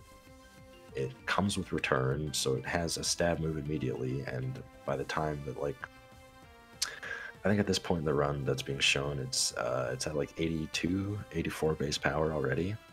So like it becomes really powerful really quickly. And that, you know, normal's a maybe people don't think of it this way. It's a good offensive type because it hits so much neutral. So it's really, really useful. But the big one is Fake Tears. Fake Tears is just so huge. If you don't have Fake Tears for the end game, like it's so hard to do anything, because like the way that the EXP works is that you're gonna have like one poke significantly stronger than the opponent, and one poke similar level to the opponent. And so, you know, if for instance, I think the second fastest like secondary is a Mareep you catch. So if you had like say an Ampharos, you would like, the way you would have to do fights is that Espeon tries to one-hit KO stuff, and then Ampharos like two-hit KOs other stuff, and it's like it's just so bad. It's so bad. When instead we can do stuff like on the Eldest fight, we use Fake Tears on the Shadow Salamence. Now Espeon can KO stuff. You know, if that was Ampharos there, Ampharos would be like standing there asking for its mommy, can't kill anything. But yeah, Ursaring just is so much better than anything. I will never ever capture that Ladybug again in my life. Leave me alone, Rice. Ladybug can't hurt you, it's not real. It isn't real, it doesn't exist. I'm gonna light it on fire. Yeah, I know I've gotten the question a lot while running Coliseum about switching mains, but yeah, the backtracking is just... It's so much time to just do something like that. In XD, it's egregious. Like, the funny thing is that, like, Teddiursa purifies, like, slower than, like, every other shadow until, like, the second half of the game. Like, for some reason, they made Teddiursa, like, really, really difficult to purify. But, like, you're forced to purify something, so it's still way better than any other option.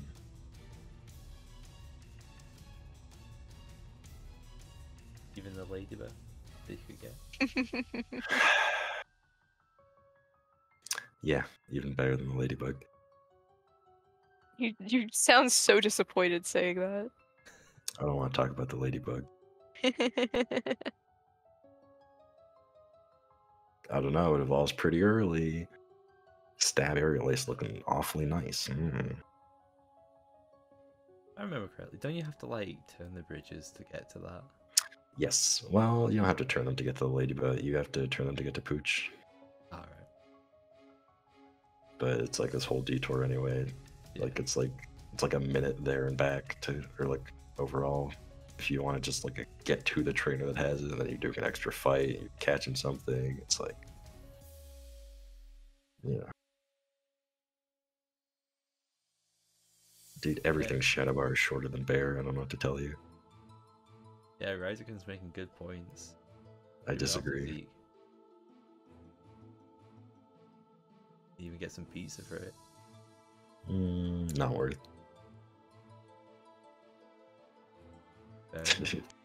When people have like tried coming up with like alts for like any percent, it's like anything that isn't Espeon Ursaring just like crumbles in the end game and can't do anything. Like some people have looked into like Jolteon, and Jolteon's okay because it gets Thunderbolt, which like can kill a lot of stuff, but like it's still significantly weaker than Psychic, and Jolteon is a big thing that I think people forget in this game is like Espeon and Umbreon get the best stab moves.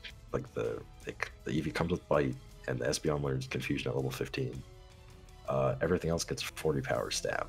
So like if you wanted to run Jolteon, you'd be stuck with like a Thunder Shock until like, what is it, like the hour and a half mark-ish. Like you're stuck doing 40 power as your main damage output for like a third of the run. You just like, and then your alternative after that is Thunder, which never hits because it's Thunder. In this we have 50 power stab very early, we get 70 power stab around the third mark, and then about halfway through we get a TM for Psychic, so like, we get all our moves really quickly and it just works out really well. We get Psychic for what, like level 32? It's like really, really good. And Jolteon meanwhile is like, I can't hit Thunder, and wah wah. Let me try using Thunder Shock, it kills nothing. Well, isn't that what the Ladian's for? Yeah, I'm pretty sure like Psybeam from a Ladian like does a lot of damage. Can I get like somebody? Can somebody tell me Ledian's special attack stat, please? Like 30. Not bad.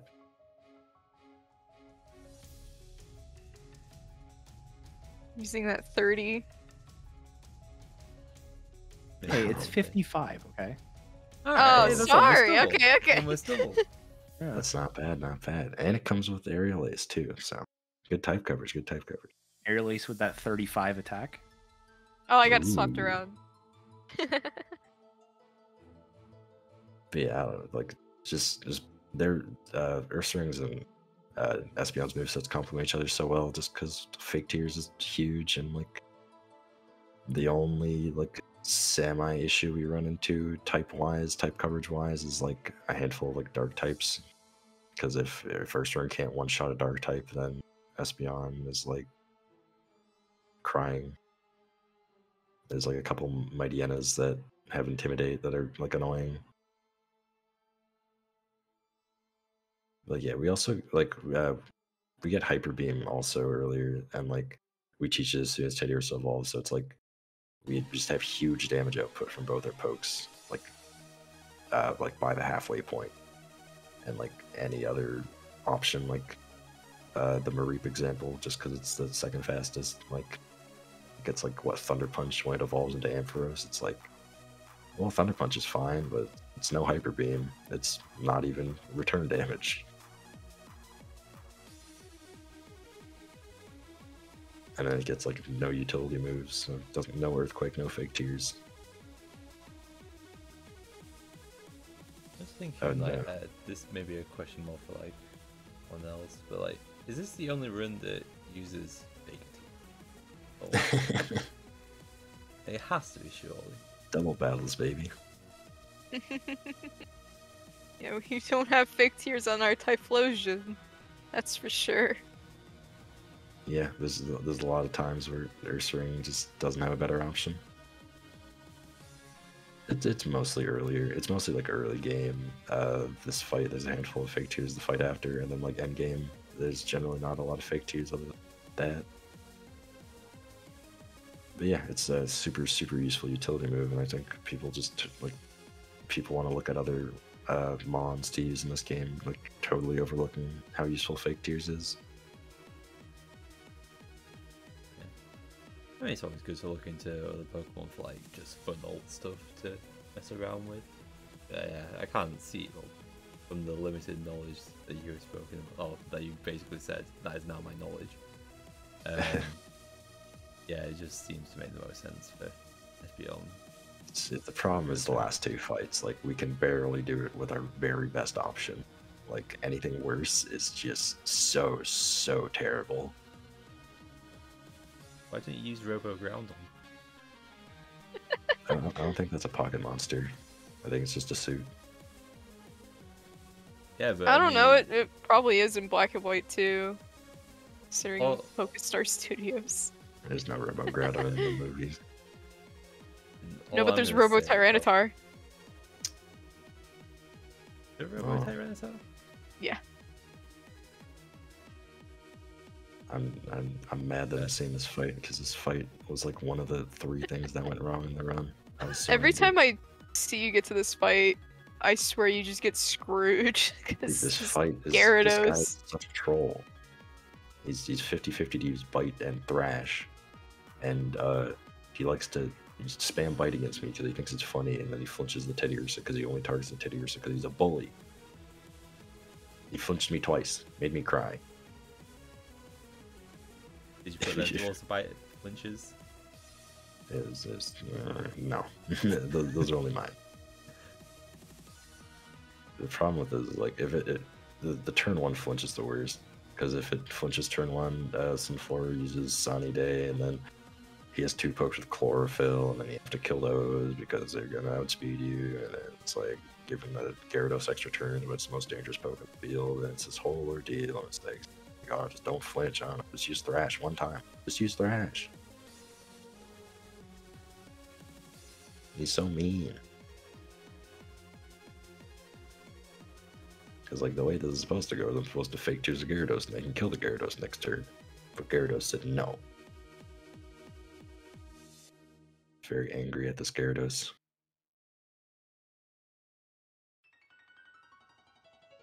Look at her bullying my bear. Very rude.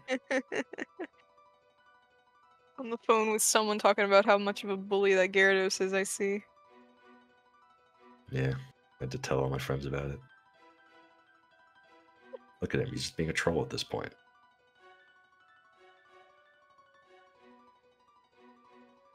%70% not to Just a flinch, little by bit. the way. I guess you could, I just remembered, if you want to go to the next fight in the run, there's some cooler stuff that happens like in the next segment where yeah, so talking about like skipping fights by dying in Colo. It was implemented in XD years before it was in Colo. There's a handful of, I think we skip, is it 4? We lose 4 fights in this run.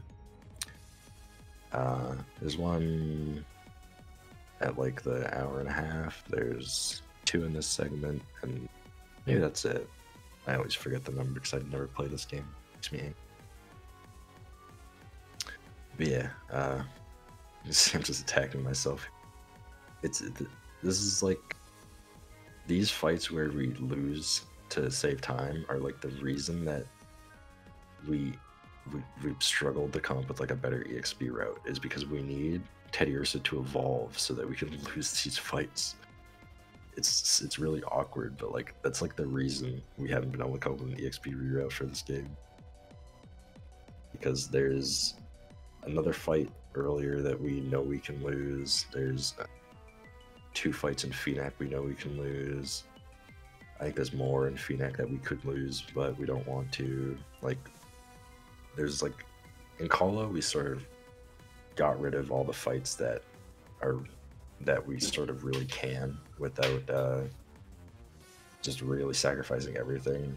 XD has like some potential for a reroute, kind of, but we'd have to like, it'd be super awkward. We have to like finagle it so that like Teddiursa hits level 29 after the Robo Groudon, so that we can use a Candy on, get it to Ursaring for fights that we lose to. It's like, it's so awkward that I don't think it's gonna happen anytime soon, but like this game does have potential for it, whereas I don't think Colo does have potential for like another reroute at this point. Not go back to Croc. I said a reroute. Yeah, reroute back in Croc. Nobody's routed in Lab Skip for Croc yet. Nobody will, because nobody cares. You could be that person. Yeah, well, I don't care. shame. I only run real categories. My apologies. Why, like Miracle B %? The most real category.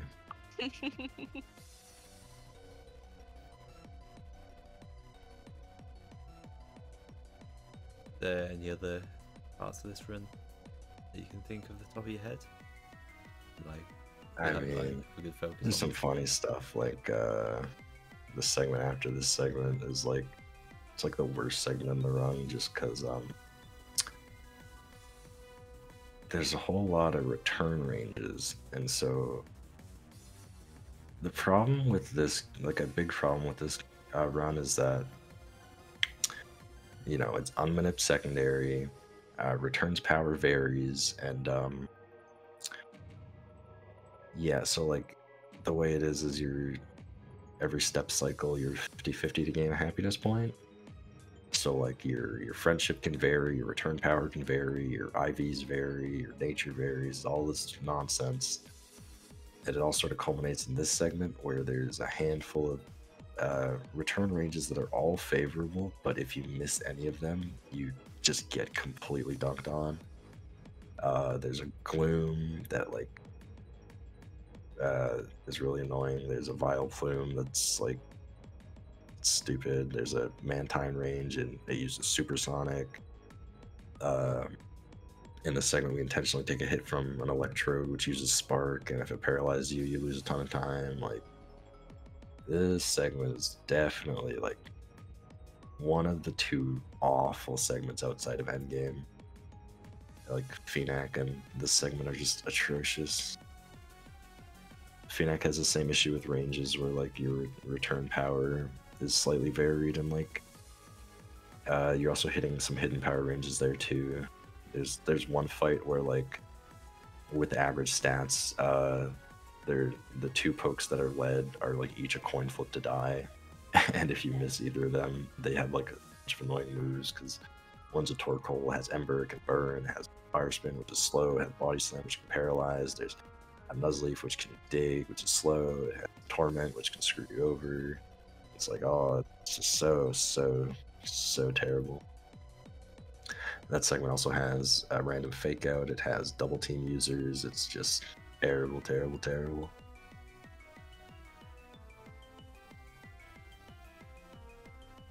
It just seems like so many things in this room that are not great. It's so much more frustrating than Kala is, because in Kala usually, other than like dying to a crit or missing a fire blast, anything that goes wrong is usually your fault. In this game, the game can just decide to end you at a lot of points in time. Like, just the random AI makes this run so frustrating. And then you gotta get a runnable Teddy Ursa again. 15%. I think right now it's about 1 in 8 to get a runnable. That's Yeah, good. compared to Quilava's like 42%, roughly. I don't. Who comes up with these numbers? These aren't accurate. I disagree. Alright, sorry, 40%. Is that better? I don't mean you. I just mean that I'm annoyed with the numbers we come up with, and I don't trust them. I would say it's roughly 40% for Quill. Oh yeah, the Eevee evolution earlier, where like, what is it, when you hit level 11, you're a 5 and 16 to evolve into Espeon, and then when you hit level 12, you're a 15 16 to evolve into Espeon, and if you evolve early, you save like 30 seconds to a minute, and if you miss the second one, your run is dead because you can't do the fights. It's just, this game. Whole lot of step cycle luck, which is really dumb. I think that's the first time I've heard about ranges for evolution. Yeah. I don't even know what the base friendship for Eevee is in this. It's like really close to its evolution. But yeah, after your first level up, it's only 5 and 16.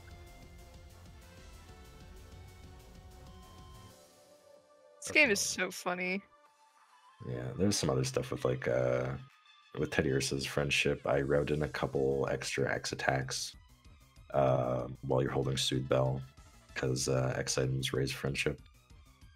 So I ended up writing that in to sort of try to help offset some of it a little bit, but it's like it changes so little that it's just. It's like calcium on Typhlosion. Nothing. Well, that's different because it actually changes the stat. We're talking about changing one variable in a move's power. Yeah, I know. It's just Like funny. The X attack friendship only like benefits you if it's like combined with like lucky step cycles. It's like it offsets it a bit if you're unlucky, but like not really.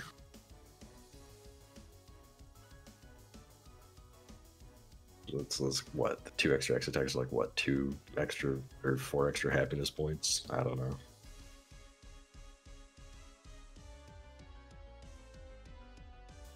Yeah, it sounds like something insignificant.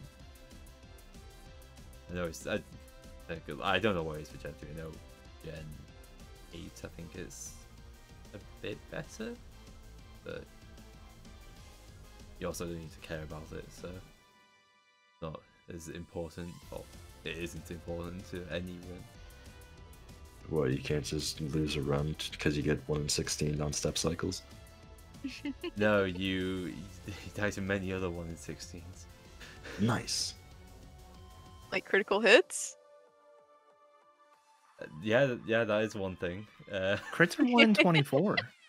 Oh, they are 1 in 24. Wait, yeah. Oh wait, right, for Gen 8. I forgot you were Gen talking 8. about Gen 8. I'm thinking not Gen 8. I mean, you fooled me for a second. Like, Just brought up a repressed memory where I was on 423 pace on Eldis and I died to a crit. oh no. I'm so glad I could bring up that memory for you. I'm not. It's okay, you have a 421 now. Yeah. I'm not sure if that fixes it. I think So that does. You need to get sub 420 to fix it. I'm still mad. No, I refuse to play this game. You can't make me. Hey, look, nice crit there, speaking of crits. Yeah, it was so useful. It helped a lot. Critical hits. I'm kind of glad that they nerfed them later, but they're funny. Funny isn't the word I'd use. They're funny when you get them. Oh, I totally forgot. Yeah, this run I think missed what? Did I miss 3 hyper beams? It was stupid. On average, you'd only miss like 1. I missed like 3, and it was like, well, I think like 3 things went wrong. I like had a death earlier. I missed hyper beams, and I got flinched a bunch.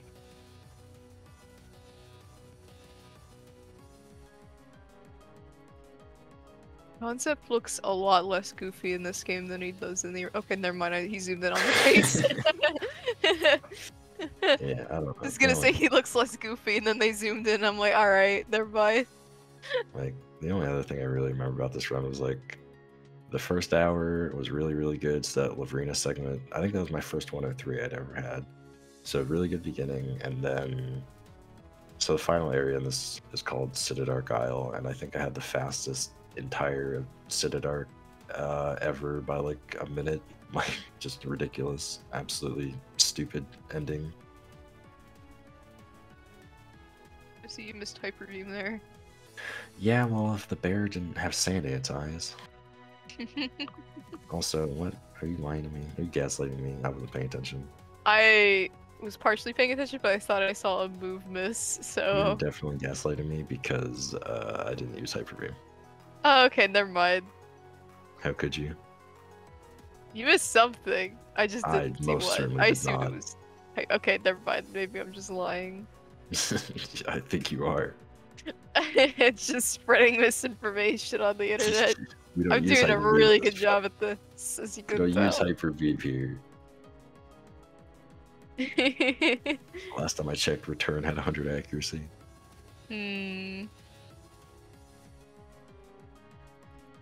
Sorry, I forgot that sword shield runners wouldn't know about that. No, I'm not a sword and shield runner. You run shield. Ran shield once, and I will never run it again. Pokemon Shield I specialist. don't blame you. Look, I've already had to deal with Drillbur catch rate in White 2, and it's just worse. It's worse in every way. Shield. Just run Candy Floss. No, don't suggest that. What? What? That's funny and adorable. Isn't Candy Floss Sword exclusive? No, That's not right. Routes That's both. not You can do right. them both, yeah. I've- Okay. Almost done all my shield runs with Candy Floss. I think I will stick It's to not as Coliseum. not as good in shield though. as What do you Sword is, mean for stick sure. to Coliseum? Coliseum sucks.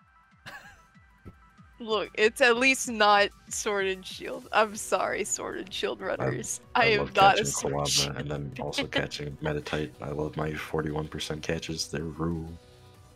Every Yeah, time I you miss like a catch, my, you lose 30 seconds. I It's like awesome. how you have to weaken Drillbur so much just to actually have a decent chance of catching it, because the game is so messed up when it comes to if a Pokemon is higher level than you, it significantly reduces the Oh, catch yeah. rate.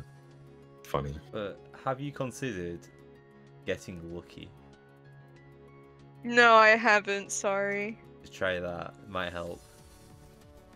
Better Yeah. game So would have caught bright. it. Should consider getting a minus attack Drillbur with like 2 IV attack. Better player would have gotten a better Drillbur. Exactly. Yeah. Better player would have maniped it. Uh-huh. A better player would run swords. Actually, that Also true. anyway. Snubble and Shield? Actually has a route for it. It's actually not that bad. Like, Huh. it might be a bit. I think it's slower than Arcanine Jilbur, but it's more consistent. But by that point, just ruin Candy Floss and Shield. I think. If memory serves me correctly. One time I told someone to teach an extra drill hone clause as a joke, which means I've contributed to sword speedruns somehow, in some way. We teach. No, it comes with it in White 2. We don't teach it. Not that one. Wrong game. Well. I don't know anything about that game. Look, I don't know. Yeah, I'm no one just gets here Gen to 5. shield Gen 5, so. You have a Tepig, your bike moves really fast. I don't know. Lilliput now, eh? Hey, you bike Oh. Drillbur now. We'll put this black white one.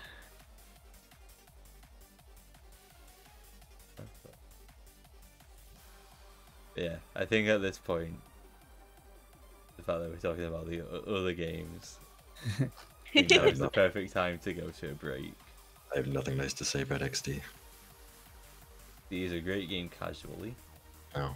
It sounds like a very interesting speedrun.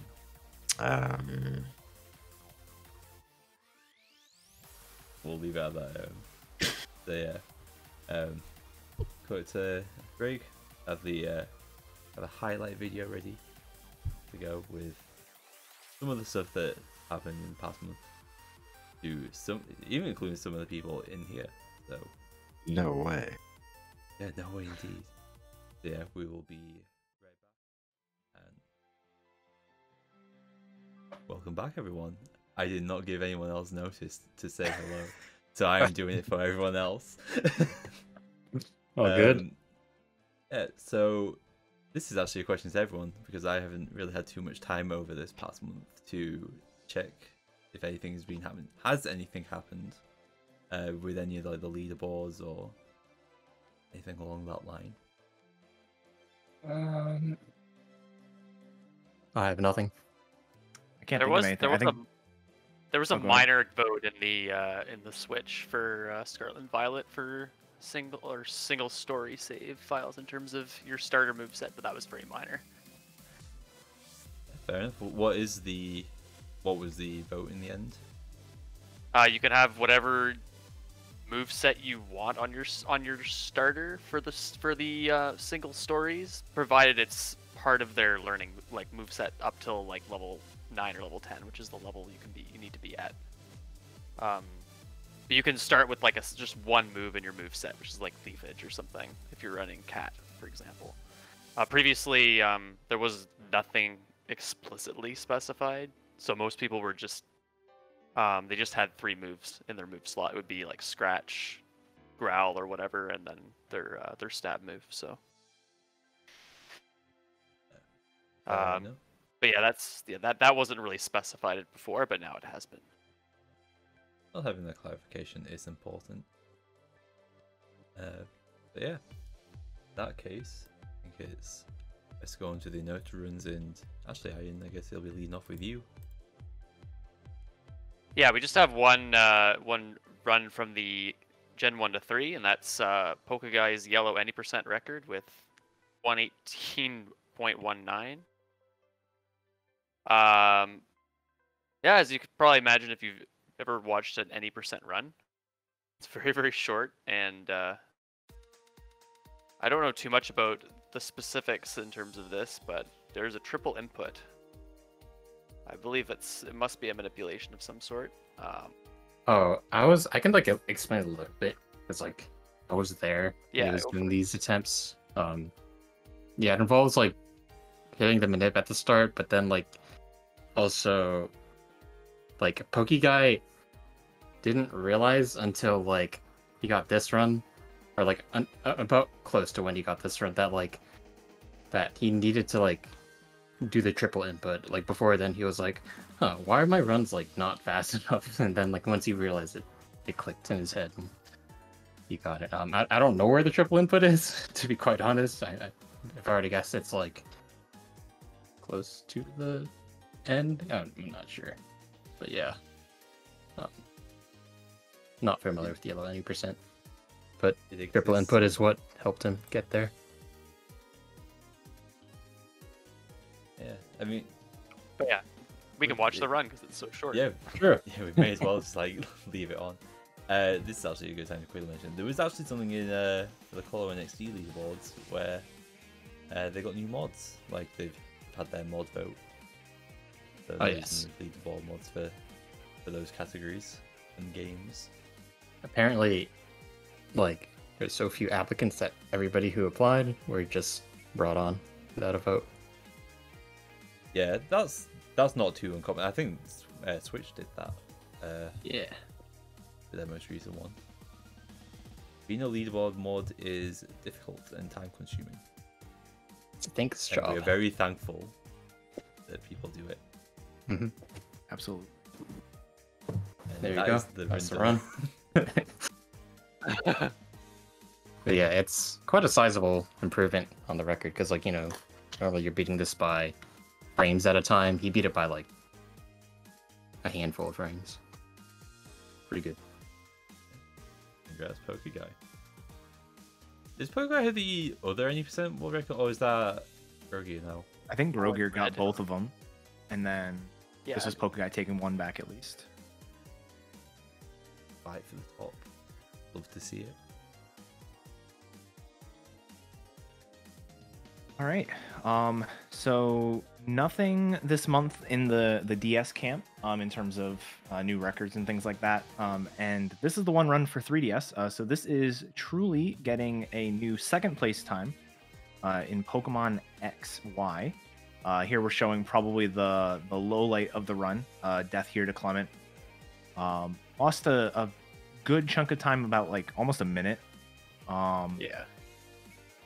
But was able to crawl it back. Ended up doing protein skip. I guess I'm not too familiar with the updated XY route, but yeah, you go for it. I can talk about it. Yeah. So protein skip is basically like, well, something that was previously done, and then we added in buying 6 proteins at Lever, so that you don't have to go through like ranges on all 3 of the 4 Gyarados in the game, specifically Lysander 1 and 2 and Seabold, along with a couple of other things. So basically skipping protein saves 20 or so seconds throughout the run, and you just have to hit like a 14, 16, 15, 16, and a 6, or like a 12 and 16 with a Rock Tomb, and normally those are all guaranteed except for Seabold, which is a 15 and 16. So it's an obvious risk, but he truly decided to skip proteins to secure his 340 pace, and that was his ultimate goal, and he got it. And this is second place. It's still about a minute off of Headbob's run, I think, maybe a little bit less, and then I think it's 9 or 10 seconds away from Wartab, who is now in 3rd place. Yeah. So lots of. I know Wartab's been doing runs, so there might be more movement at the top of the board. But XY is always a weird run, just because it's sometimes we'll go months without hearing anything about it, and then all of a sudden it'll be like, here's a new 1st place, here's a new 2nd place. Yeah, it's just when the goes game through decides to be nice Yeah. and give you runs, give you chaw. Like looking at the Halucha's stats, like the Halucha's not even great. Like it's not bad by any Yeah, I mean, it's about average. Yeah. if it's not terrible, then it's like they're all kind of alike. So Yeah. you know, like for example, bad speed or bad attack, or just too bad defense that you can't get past Grant. Also, Yeah. we were talking about missing friendship thresholds for the XD run. This was another game we should have talked about. Yeah, you need to get lucky with some friendship rolls so that you get lucky egg. If you don't reach that, then you have to lose some time just biking around. But luckily, Truly got that this run. That was one of his major time losses in his PB before this. But yeah, it's honestly a solid run up to Cha. Definitely good there, and Clamont's really the only terrible thing that's happened. Yeah, very good run. Congrats. That's truly. This run. All right. So making my job easy for the Switch games, 2 of the 3 runs are by people on the podcast today. Jordan, tell us about this run. This was a really good run. And then we got to this fight, which is like the last fight that you can really have an issue. At least because I bring out the 2nd Pokemon. Got Togedemaru, which is nice, 5%. But I healed full, and then I just get crit by Dragon Pulse. And this was safely 4 or 5 paces. Might even have pushed for 4 or 4. And yeah, it just honestly, like when it's something like that doesn't bother me as much because it happens. It's not the first time I've been crit by this Eternatus. I'm used to it. But like my previous PB where I did a missed input, stuff like that annoys me more. So like this, I mean, yeah, obviously it's not ideal, but I can keep going. I know I can get these paces again. I've done like twice now at this point. I'm just gonna do like, actually, first things first. This Soul Ball is terrible. Well, it's fast, but it's terrible. 23. The lowest I will take is 20 IV for special attack. And like, I'm upset if I'm taking 20. Like internally, I'm upset because that's like a 12 and 16. This is barely 15 and 16 on Milo, the Levina fight. Okay. But I had a very good start, which I mean, it shows I'm behind. That's just because my previous PB was ridiculous. Like a 58-13 Milo. Did I fight the Onyx and beat the Onyx? I might have. I did not know. Never mind. But still, like, it's a very, very, very good start, and it kind of carried on through. It's just, if you want to get really, really consistent quick times, you kind of need to be positive special attack, which is unfortunate. So you can skip the rare candy and then hope everything goes well. I think in this fight I got detected as well. That was like one of the other main time losses that I had in this run, just getting detected a lot. But yeah, I think that's really everything. This run could be better. But I feel like every speedrunner says that, even with world records, unless it's like the perfect run. Yeah, look at Pokeguy with Red, for example, maybe. And I feel like this is the fate of every good Sword Shield run. Yeah. Dies Eternatus. Yeah. Getting tired of seeing it, to be quite honest. Yeah. Back to you, Etiquette, for Scarlet Violet. All right. So this is the first of 2 Scarlet Violet runs we're going to show. This is Carolio getting the Japanese any percent glitchless record with a 5:22:39. I think we talked about Carol last time. They've been slowly chipping away at the time.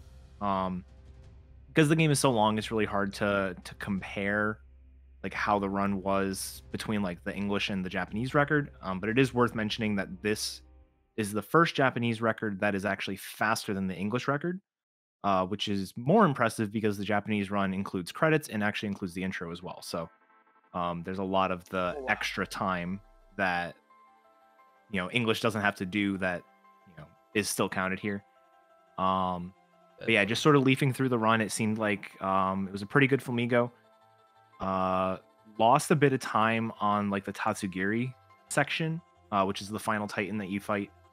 And then was able to save a lot of it back during the Starfall bases and then the end game.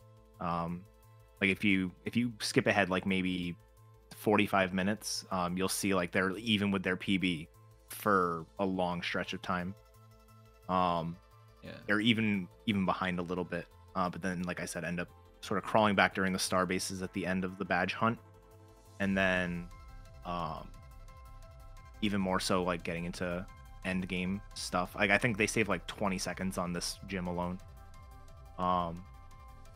Another thing people always ask, just because the communities are fairly split, the route is pretty much the same as the English route. There are some minor differences. They do a lot of, anyone who's familiar with the run, we sort of break up the candy hunt into one section and then go fight Orthworm and do a couple gyms and then do the rest of the candy hunt. They kind of do all of the candies at once and then go fight Orthworm.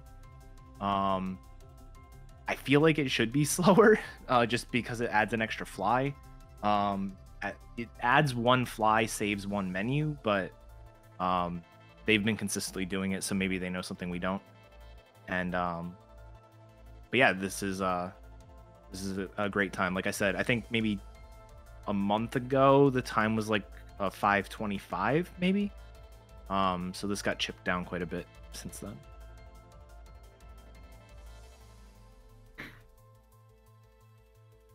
And again, I guess Iron's best to talk about this one. Yeah, I was gonna say, Iron, take this one away.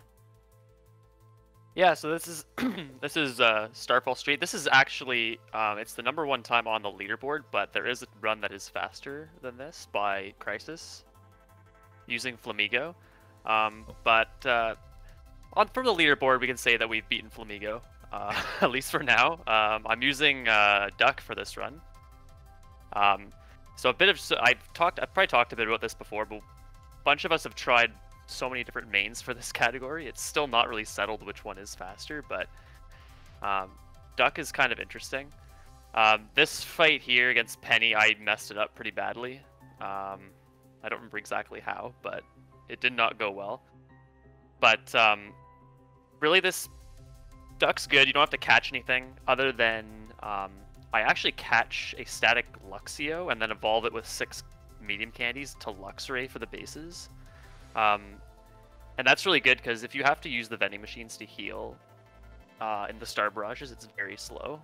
But Luxray is able to survive most of it, and then your other Pokemon you use is the pig, and if that dies, it's not a big deal. But it can live, which is really good in some cases. There's definitely some improvements that I'm looking to make to this still. I haven't had a chance to recently, but I definitely would like to do that. One thing I was doing in this run is I was using, if you try to find the Airy fight, which is the first base. So if you want to go back to around the 31-minute mark. Yep. Oh, do you want it a bit earlier? Yeah. So what I'm doing here is I'm using Wave Crash a lot. Wave Crash is a really strong move, but you take recoil damage. And so I'm not too sure if it's faster, but I can set up less and actually use Torrent. The rain actually doesn't it actually doesn't really matter here, but I'm actually going to be using Wave Crash in Torrent here on the car, and my duck will faint, but I'll still win the fight. You don't get experience from these fights, and then what I do is because you don't get a free heal until you enter the next base and do the next barrage, I fight the next base. It's one of the easier bases, and Luxray is able to fight the fight you do outside, which is either Houndour or Murkrow, and it's able to handle that no problem. So that's kind of an interesting thing I did there. The alternative to doing Wave Crash there is you'd have to set up an extra turn, and then the Lucario has a pretty slow move. It'll probably use Dragon Pulse, which is kind of slow. I haven't timed it out, but it seems like it's decently fast. But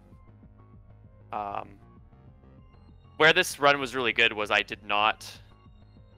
had like a perfect Ortega fight. So if you want to scroll or go ahead a little bit more, maybe like 10 minutes ahead. I don't want to spend too long on this, but go back to the beginning of the fight. So this fight's really bad. It's the fairy base. Flamigo has this issue. Actually, I don't think the fight went well. I think the barrage went really well here, but this fight's really bad. His lead knows Charm, which is a Azumarill. If you get Charmed, it's really bad. Well, there's two different ways to do this fight. You can set up a guard spec and hope he uses Charm, or you can not set up a guard spec and hope he uses Play Rough. But if you do the guard spec strat, it's more setup because you're using an extra X item. In this run, I think I played around him hoping that he would use Play Rough, and he ended up using it, so I didn't have to do any weird setup here, because if you do set up the X attack and then he uses Charm, you have to do some weird shenanigans to try to win the fight, and it's really slow. So because Play Rough does over half here. So this is a problem Flamigo has as well. The Flamigo run actually terastallizes on this fight in order to avoid to eliminate the fighting weakness to Fairy. And so that run actually requires you to have, in the Flamigo, you need to have Flying Terra type when you catch your Flamigo. But Duck always has Water Terra, so you don't have to worry about that. And so this fight does something similar. I got Play Rough right away, and then I can just kill everything, and I end up doing the same strategy with Wave Crash to kill here. This category has actually gotten a lot really spicy the last little while. We have 3 different Pokemon all under 130 now. Spider today just got, or yesterday I think, got sub 130 with Venomoth. And then of course Crisis has a run that's about 18 to 20 seconds faster than this with Flamigo. So the jury's still not out as to which one of these Mons is faster. So it's very interesting. When did Crisis do that run? Well, I wouldn't finish it. It was this past month, but for whatever reason he didn't submit it. I'm not sure why, but fair enough. Maybe he's trying to improve it more. Yeah, maybe, hopefully. Oh, there he is. Yeah, he's just lazy. Oh, fair enough. Understand that? Yeah. I've got to ask, how does it feel using a main that has hot dog for toes? Like hot dog for toes? I don't mind. I know that it's quite a controversial topic. I feel like Luxray being mentioned is just a W. And speedrunning. Yeah, I like Luxray. That's kind of cool. That does sound cool. Yeah, the really big thing with this run is you ideally want to get through these barrages really fast. In order to do that, you don't want to have any of your Mons faint. So ideally you need higher level Pokemon. But the problem is, to get higher level Pokemon, you have to pick up more candies and use more candies. And in my case, I end up evolving my Duck twice, Luxio once, and my Pig once. So I do, what is that? 1, 2, 3, 4 evolutions. And pick up all these extra candies, but as a result, I have really good bases. Alternatively, you could just not put any candies on your other Mons and do a lot of heals with the vending machine, which is kind of what Venomoth did, at least for the first few runs that Spider did. He'd just take Lechonk into the bases.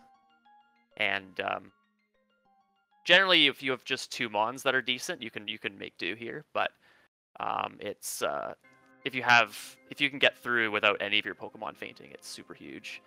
So that's kind of the balance you have to kind of strike when in routing this or trying to do runs, is trying to figure out, like, do you want to get the extra candies and take that extra time in order to save time in the bases later? Because the bases aren't consistent too. You can get different Mons that show up, and you could just have Pokemon fainting anyway. So they're not consistent in terms of what you see in the Star Barrages. So it's kind of a really neat run in that sense, just because it's so variable. That's interesting. Like, I guess, like, wouldn't I mean, well, it's still up in the air, isn't it? I guess at the moment, if there's 3 competing routes. But do you have like a there's inkling at least which one you think would be better? It's really hard to say. I know. I think Crisis definitely could have saved more time on his run, and then this run had a bad Penny fight, but it also was really good prior to Penny, and then I think Venomoth had a bit of time save left as well, so you kind of have to have a lot of things line up. I think all of us probably could have some better luck potentially in all of our runs, but there's so many things that can pop up. You can just get random encounters, as you saw in the highlights video, which could just derail things. So yeah, these are probably going to be the top 3 Mons, I would imagine, although something else could pop up as well. I think between Spire and I, we've looked at like 5 or 6 different mains for this so far, so there's lots of options, but we're kind of running out of ideas. You're obviously limited because you can't just catch something really high level and use it. You have to catch, because you don't get any gym like gym leader badges. You can only use things that were caught at level 20 or lower. So your choices are a little bit limited.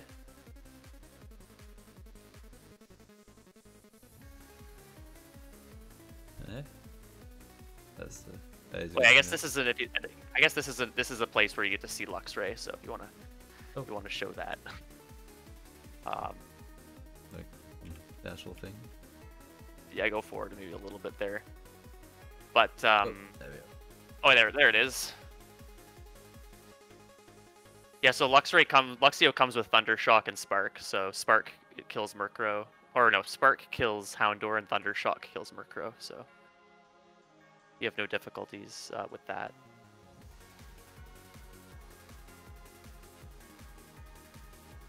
And you do miss out on a bit of experience and a couple EVs on those 2 fights, the Houndour and the Murkrow, but it's so relevant for the run because you're not doing too many fights anyway. So I feel like you gain EVs on so little fights that like missing 1 or 2 here is not that big of a deal. Because like for anyone that doesn't know, you don't gain experience or EVs for any of like the star bosses. It's literally just the these entry fights into the bases. And then I guess also you get the EVs from Clive as well. Or oh yeah, Clavel, Clive and Penny, so. yeah. Well, Penny wouldn't matter unless you level up mid-fight, but yeah. Yeah. So, yeah, it's kind of an interesting. You don't have to worry too much about the EVs or anything like that. You kind of just figure out the level you need to beat everything, and then kind of go with that.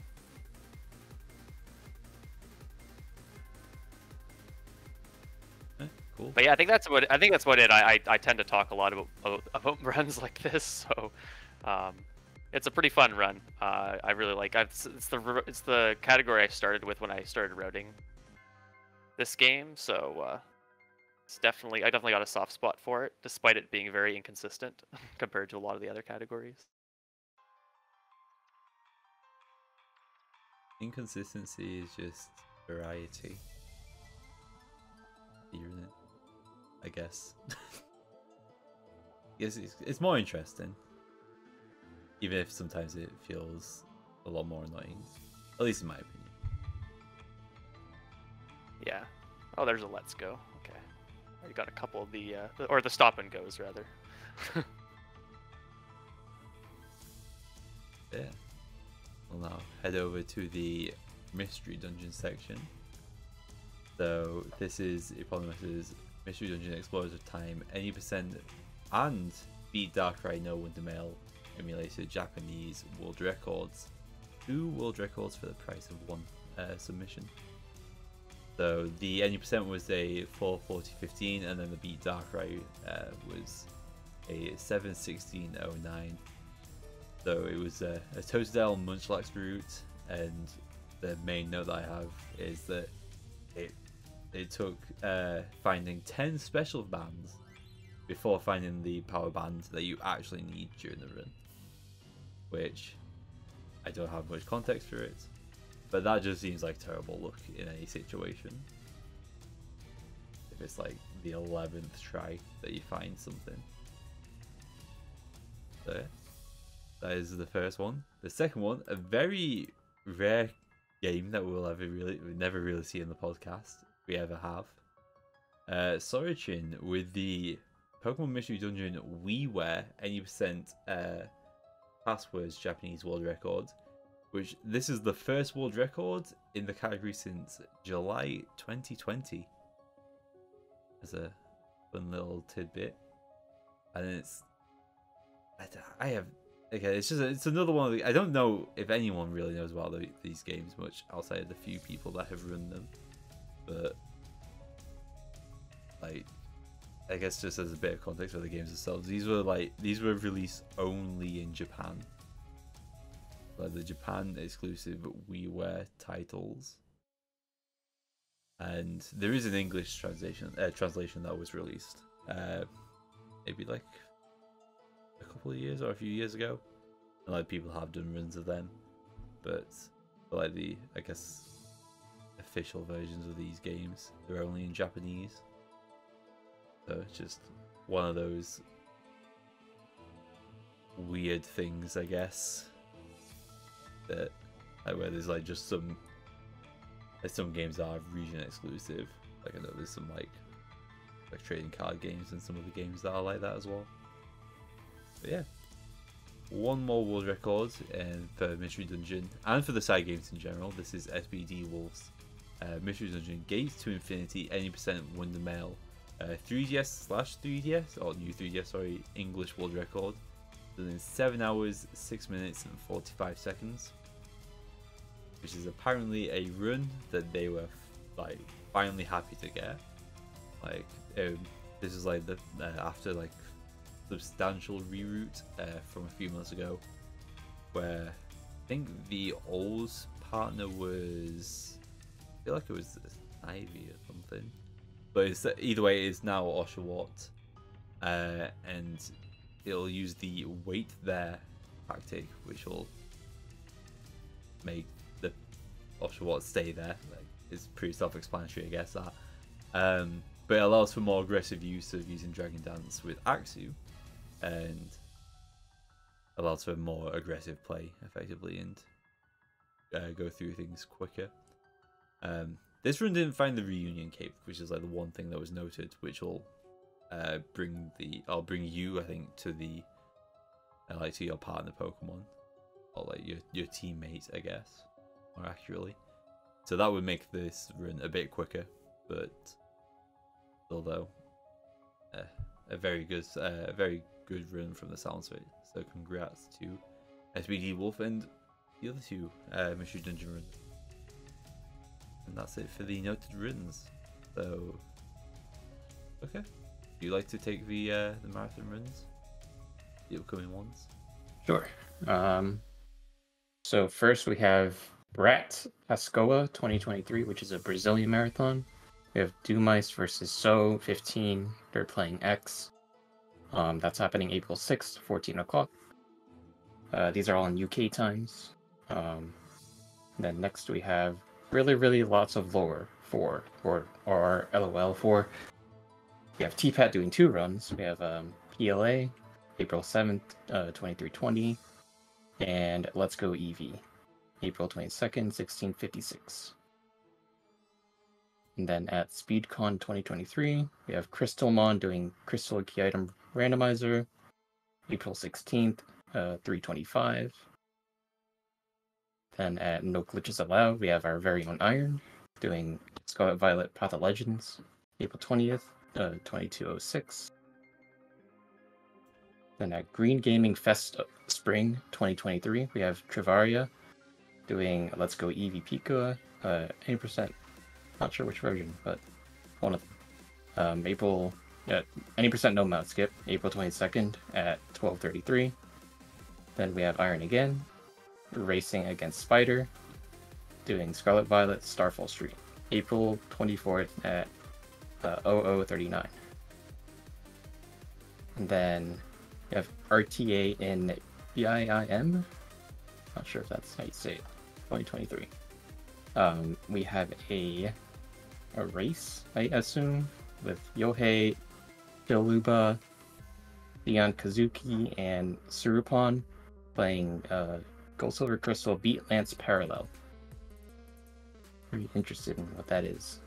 But that's April 30th, 2023.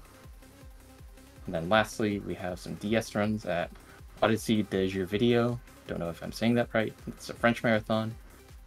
We have Bill Bonsai and Warax playing HSS 80% Glitch Manipulus. That's at May 6th, 11:55. And we have ATN versus SPR playing Diamond Pearl 80% Manipulus. It's a race. That's happening May 6th, 16 o'clock. And that's it for marathons. We should have a GDQ list coming out soon. Not sure if that's been released yet. I'll check now, but that won't be happening in the month of April. That will be happening in May. Yeah, so that would be covered by the next podcast. But if it is out, I mean, to be fair, it might be worth throwing it on just as a quick nosy. The first reacts maybe for some people. Yeah, unfortunately, does not seem to be released yet. I think maybe this is completely off base. I feel like it'd be around 2. So in like 30 minutes, maybe. Yeah. Because That's typically checking at the top of the hour, probably. lately, yeah. Yeah, because I think that's also around the time last SGDQ when the tickets were announced, which I know probably has no correlation, but maybe they like to do things at 2 in the morning for the UK. Well, it's funny because they used to. So they basically say it'll be out today by 11:59 p.m. Pacific, and so that covers like such a wide range of time. Yeah. And they used to, like, I would have to go to bed waiting for the list on the East Coast because like it was too late. But lately they've been, in the last maybe 4 years or so, it's usually been like 9 p.m. Eastern, which would be in like 30 minutes. Sometimes like once it was even early enough to be like 5 or 6 o'clock. So just depends. Just however they're feeling, I guess. So in that case, we'll not talk about the SGDQ schedule being out or about to come out for the cool things because it's not out. But we will start off with the Fire Red Leaf Green tournament. It is currently going on. I have not put in the times for the race that happened today, but there is 4 more races for this first round, and then I think there is 7 in the next round, 5 in the round after, then 3, then 1. So quite a few races left. We'll probably be talking about this, well, we will be talking about this next month. The podcast, and it should still be going on at that point. But what has everyone's thoughts been? I haven't really been following this, but there have been quite a few upsets so far. You see some pot 3 runners winning their races, or pot 2 runners. So it's definitely a very unpredictable round 1 for sure. Yeah, tournament's been fire. Ekman won that race, and I think Zan won the race today. Yep, those are 2 pot 3 upsets. And Chrome won yesterday. That was pot 2, but still. Yeah. Good to see that. In fact, I think for both pot 3 wins, it was first reverse pot order. Yeah, that came Yeah, last. first place got last. Which, like, I mean, to be fair as well, like, there were good race times as well. Like, really with a 2:14.10, yeah, he'd probably be expecting better maybe, but like a first round race, that's pretty solid time from my understanding. And Randall had a very similar time around the 2:14 something there as well. Maybe Yeah, at the least good- 2:14. The good part about the format of this tournament is that even if you don't get first place, you can still qualify based on your race time. So basically, Yeah. if you're in second or third, like you just need to have a good enough qualifying time for round 2. So they're not out of it yet. Looking at the time so far, it looks likely that Truly and Randall will both advance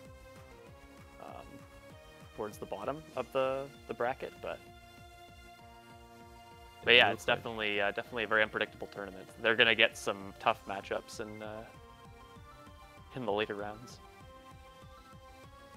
In order Really for quick. me to advance still, I need 7 of the remaining 8 non-winners to get a worse time than I did. I don't think it's happening. Because I'm like right on the cusp already. Need a lot of fire leaf green moments.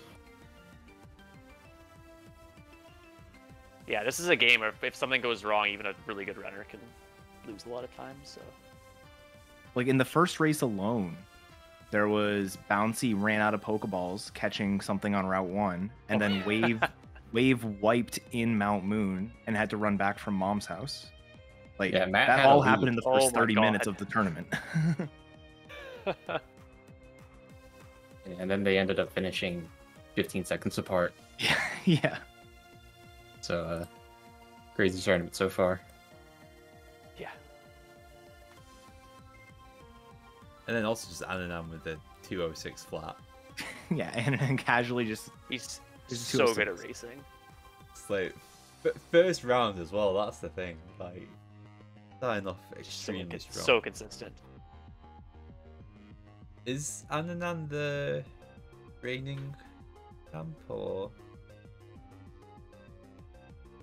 um I know it was Kurt that won it 2 years ago, if I remember correctly. Yeah, Kurt won it 2 years ago. I remember and that. I think I know Ananan won once, so that would probably be So that would last have been. time, It yeah. would have been. It would. Yeah, it would have been last year. Yep, confirmation in chat. Good to hear. But yeah, next race will be tomorrow at starts at midnight 7 p.m. UK time, Eastern. 7 Eastern. Yes.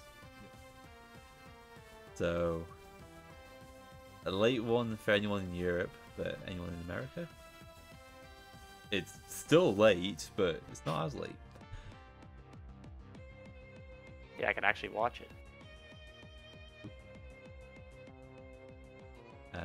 Yeah. And then one last cool thing, eddaket. You were part of a pretty cool thing.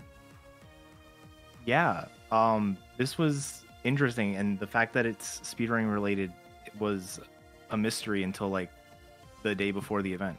So this was Twitch Rivals. Twitch Rivals has never done a main series Pokemon game before, and so they put together this one. It was a 2-day event. Basically, day 1 is a PvE section, so everyone basically does a competition in the single player portion of the game. Which turned out to be speedrunning. It wasn't advertised as a speedrunning thing. It just like, once everyone understood the format, because it was kind of ambiguous, it was like, oh, this is just speedrun the game. And then day 2 was a PvP section. And so I was the only Pokemon speedrunner, or at least Scarlet Violet speedrunner, I should say, as part of it. So I ended up taking the win on day 1.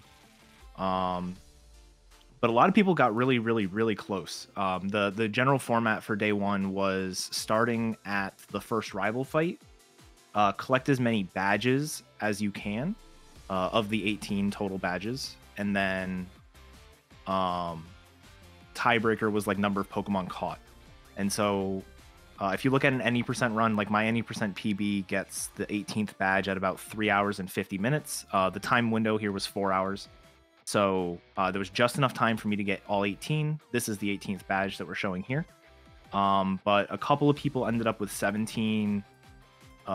Maybe like 5 or 6 got 16 badges. So a lot of people who don't speedrun the game actually did really, really well, which was really cool to see, especially with so little prep. Because like I said, we didn't really get a clarification on the rules until, let's see, the event started on Wednesday, and they told us basically Monday what the actual format was. So it was a really quick turnaround, but it was a lot of fun. Definitely really cool. It was interesting to see I haven't gone back and watched a lot of the mainstream, but it was interesting to have like almost like not esports commentary, but like, you know, just general commentary like that over speedrun stuff. And you know, they didn't quite know like why we were picking Flamigo and all that kind of stuff, why we were so high level so quickly. So it was a really, really fun event. Yeah, I think it was this like section where they like it was hosted by Wolfie, and I don't remember the name of the other like the female commentator, but she also does like BGC commentary. Like they didn't realize you were on your final badge. Yeah. And like I think it was like this very moment. It's like, well, now switch over to someone who hasn't completed or hasn't got all the badges, which is pretty much everyone at this point. I think there was some good like sound bites that was like over eddaket stuff, both on the first day and the second day. But yeah, has there been like an uptick in any Scarlet Violet speedrunning? I would maybe think not, but I don't know. Not really. People, yeah. There were definitely a few people, like the 2 people who ended with 17 badges, both like did a full speed run before. I don't know if they finished it out, just because like the format here was just get as many badges as possible. You didn't actually have to beat the game. So if they didn't actually finish it out, then they might not submit it or anything. But if they find it fun, they might come back. A couple of them were actual speedrunners. Like one of them is an Elden Ring speedrunner. So different genres, but similar mindset. Yeah, I remember Churno, is it? Or Cerno? One of them was Star Chris. I don't remember who the other one was. I mean, yeah, like I said, there was a few speedrunners dotted around. You also got a. You also did like a deviation in the route as well, didn't you? Yeah. So they had these superlatives, which were for things that were not the main objective, and so it was. A couple of them were like, whoever finds a shiny first can get a prize, and so somebody actually found a shiny within the first 30 minutes, which was kind of ridiculous. From a brand new file, mind you. And so there was one for catching and getting a triple XL Pokemon judged and a triple XS Pokemon judged. And it turns out that the former Titan Pokemon count as triple XL Pokemon. And they're guaranteed. And so I basically had modified the any percent route because I knew I was the only like Scarlet Violet runner, or person with a lot of Scarlet Violet running experience in it. I modified the route a little bit. I picked Meowscarada since I wanted it on my team for day 2, and beat Cloth using the Meowscarada, which is faster than going to catch Flamigo and beating it with Flamigo. Caught the Cloth, and then got it judged immediately, winning the superlative, and then just sort of continued the run. From there, just basically did a bunch of like early movement stuff. So I probably was behind. If you were comparing me to like other people doing the normal Flamigo route, I was probably behind for the majority of the run. But then I was able to like sort of catch back up, because there's a bunch of movement sections that I've already done, that I don't have to worry about. Yeah, it was a really cool event. I hope they do something like this in the future. I hope it's marketed more like a speedrunning thing, just because, like I said, I was the only Pokemon runner that joined up, and I don't know how much of that was it being. It wasn't like invite only. You had to express interest, and then they would invite you. But I don't know how many people, like in the speedrunning scene, may have seen it and then not signed up because it's like, oh, I'm not a competitive Pokemon player. Yeah, where I knew they might like have, yeah. I knew a couple of friends who, you know, in PSR that were really regretting not signing up for this, because I think they also looked at how many people were actually invited, and like since the cap was 64, and there was only 62 invited, they like really thought that they missed out on, you know, just applying for this. Like they would have just gone in and then, you know, maybe given you a fair fight on day one. Yeah, and like, and there were things like, you know, if there were other people, like I wouldn't have gone for the superlative, right? Because like the superlative, the prize for that, which I actually during the podcast got the email asking me to fill something out about that, is was like a, you know, one of the giant Pokemon plushes, right? And it's like the prizes for the other stuff was actual money, so it's like you gotta weigh, well, I feel like I might be able to win the overall day. Do I like want to take a break for the superlative stuff? And just knowing that there were other runners would have probably swayed me one way for sure.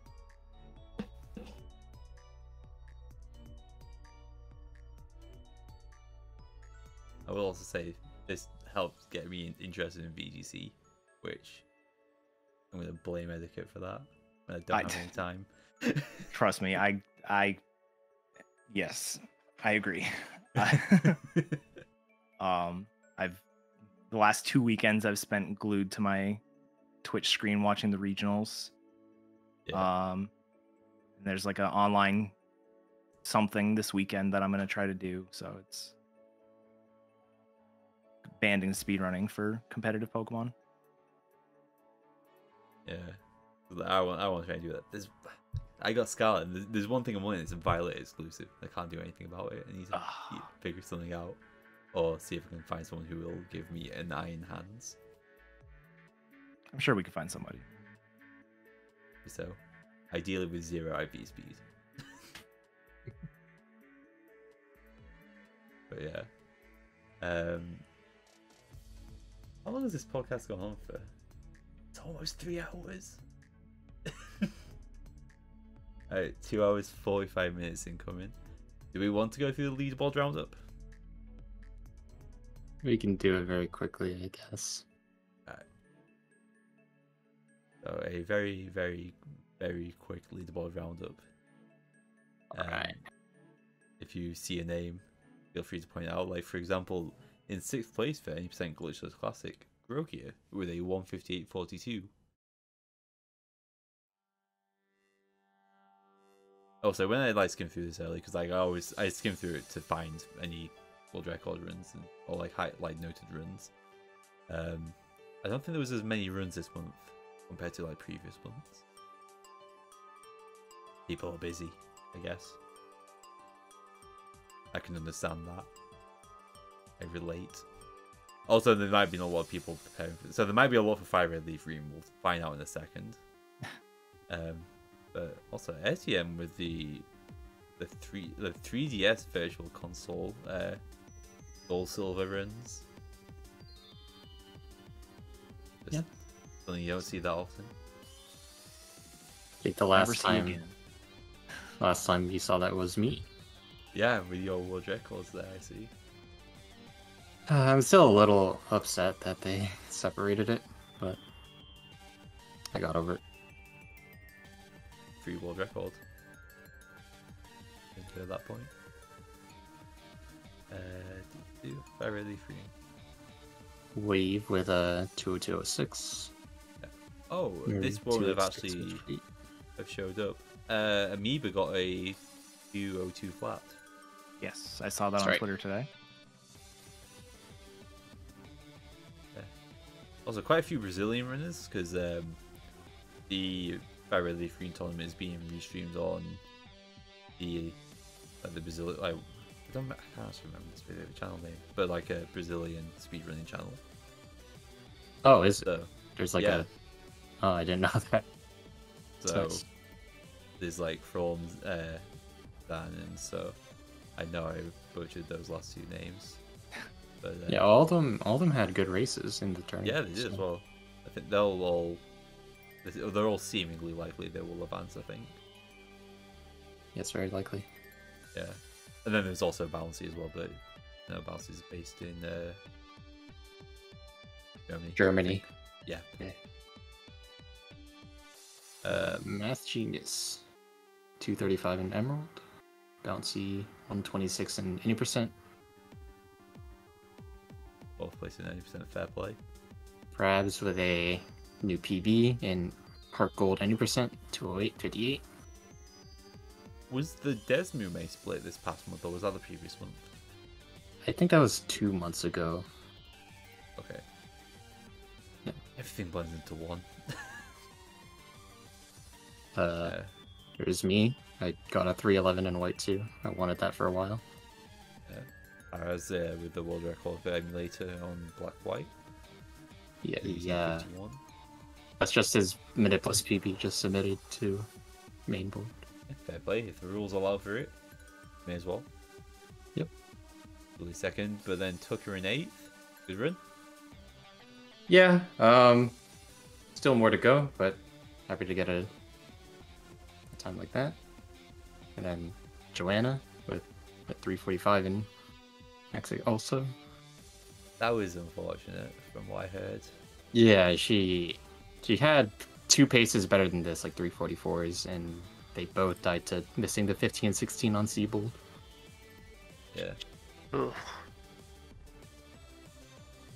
It's one thing. When it's out of your control, you kind of just have to put it down to the game and hope you can pick the in this case 3DS back up, if you need a break for it. Truly in 5th for Sun Moon, 516.04 on 3DS as well. Old PB apparently. Oh, there. 5-month old PB. I still find it funny, like one of the funniest like world record pipelines with Amoeba running Emeralds, grinding that, and then just ends up with a Sun Moon world record. I still find that hilarious. It's so funny. Couple of shield, well, a couple of sword and like couple of shield. One for no turbo, one for turbo. Dynam in 11th for the 4:15.19, and then Psychic Champion in 4th of the 4:42.19. I think it's still with that world record. Dynam as well for Brilliant Diamond. Don't see much of these runs. English no turbo music off on Brilliant Diamond. 3:25.36. Not a bad time at all. Yeah. And actually just a name that I recognise, Rekelt, with any percent English music off at 1944. Rekelt being one of the people who I believe it's just organizer for the BSG marathon, and then also I think helps out with the ESAs. So just interesting to see Rekelt there. T-Pat with 8th in I assume it's Scarlet. Oh no, he runs Violet, doesn't he? He runs Violet, and he runs. It's worth noting it's physical, so this is the fastest physical time. Yeah, so like T-Pat, he needs the handicap, so everyone T-Pat handicaps himself so he can give everyone else a chance, basically. That's the narrative I'm gonna go with. Because that is a really good time, like especially with physical. To my understanding, and on the slower game as well, and the combined leaderboards. So just full credit to T-Pat. Spider in 3rd with Path of Legends 52.38. Vivaria in 4th with a 52.49. Dynam with, is that the full? I don't think there was any Let's Go runs, were they? Almost the full Switch sweep. for PBs, 52, 58, representing at least in one game. Yeah, Dyna picked this up pretty quick. Yeah. And also, oh, eddaket. Congrats. Thank you. Yeah, this was I've been wanting to try out a small route change, like just changing the order of some stuff, getting a different candy, and making it so you can like fly straight to the Elite Four, by like tagging the center early. And so it's been really hard to compare against like any of my PBs to see how I'm actually doing because it's just added and removed time everywhere. And this run felt okay, and then all of a sudden I was a minute ahead. So I think it's improvable for sure, but I hate this game. You have to like it if you want to do VGC stuff. I know. And then also Chrysosaurus with the glitched version, which the poor glitch is being removed. Yeah, And I don't know if we mentioned that on the podcast last time. Maybe, but the was it a thing last time? Oh yeah, it would have been because it was February. it would have just happened. Yeah, the patch that we got at the end of February, beginning of March, did not improve performance, but did remove the super glide glitch. So, we as a community haven't really talked about what to do about that in terms of leaderboards. But for now, basically, glitched is a don't update your game kind of thing. I think it's at least possible on 1.0, so you could always get like a physical version of the game and do it that way without updating. But it's sort of like that BDSP don't update your game, otherwise you can't do this category anymore sort of thing. So it's a bit unfortunate situation. Yeah, I mean, to my knowledge, I think it's only really Crisis and Pulse, I think, did some glitched. There might be other runners, but I can't remember. I know Hulk did some in prep for ESA. That would make sense. Yeah.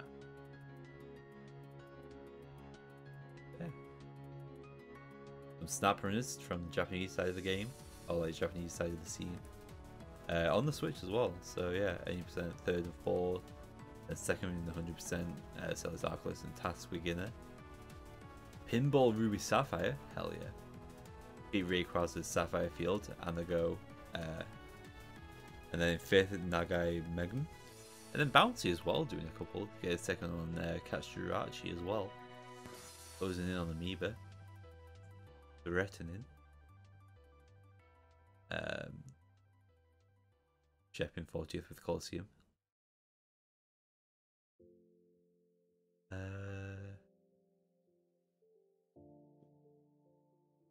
Cruel doing Rescue Team DX. Let's see, Cruel back to doing attempts. And then oh, Soothing Silver. yeah, HSS ROM hack. Krabs does like an insane tweak to get waterfall, but you have to do like an ice pass skip, and then like after you get to Blackthorn, you have to like go back into ice pad by doing like 4 tweaks. Some of them where like you have like no reference except for like items on the ground. It's just completely dark. It's like one of the most impressive things I've ever seen. huh? Bad boy. And then category extensions. So There's many. activity and Clefable. Yes, as part of the bounty, I assume. Yeah, the bounty like is given out at the end of the year, like best time at the end of the year. But it's nice to see that sub 150 has been achieved. So currently, this is the run that will get the bounty by Araya, and Matt closing in with a 150 for himself. Keeping it icy, doing Ruby glitchless, 209 at 39.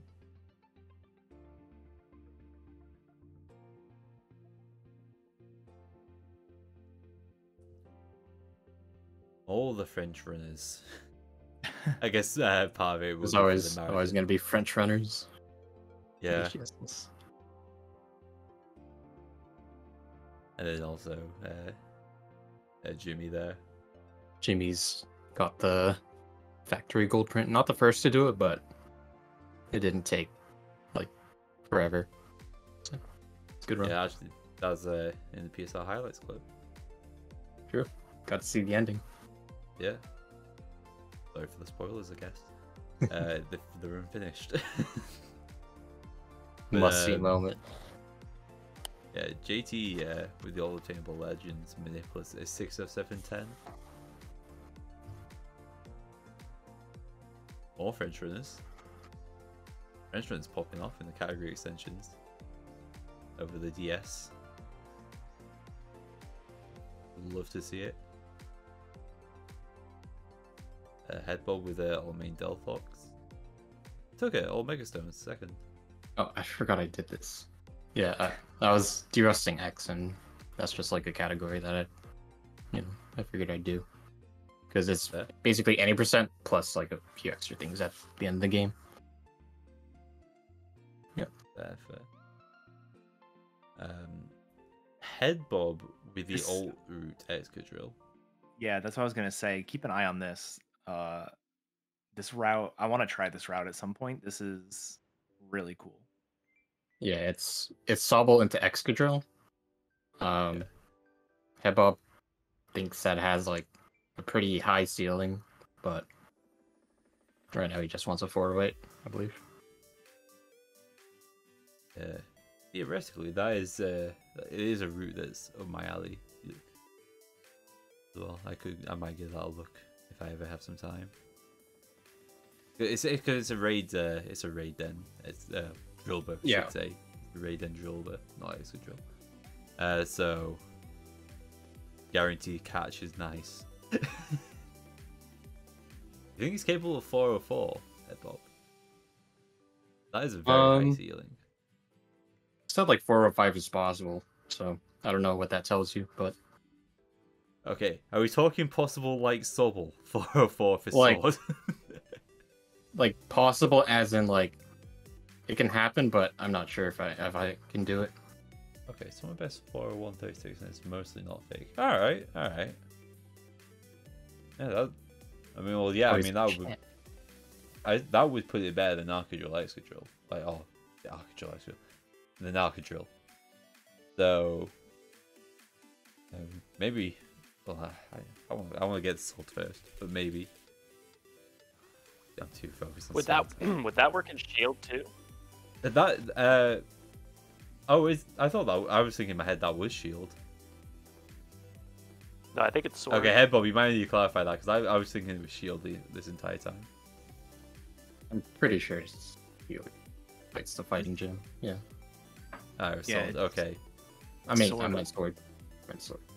I don't know how Shield would go, just because like Melanie would be trickier because you wouldn't have Earthquake yet, and you don't have the Arcanine to do like the fallback flash. Oh, nice. fight. Amber's routing it. Yeah, we will maybe find out. Amber's routing soon. on Shield. Okay. Ooh, I may take a look at that if.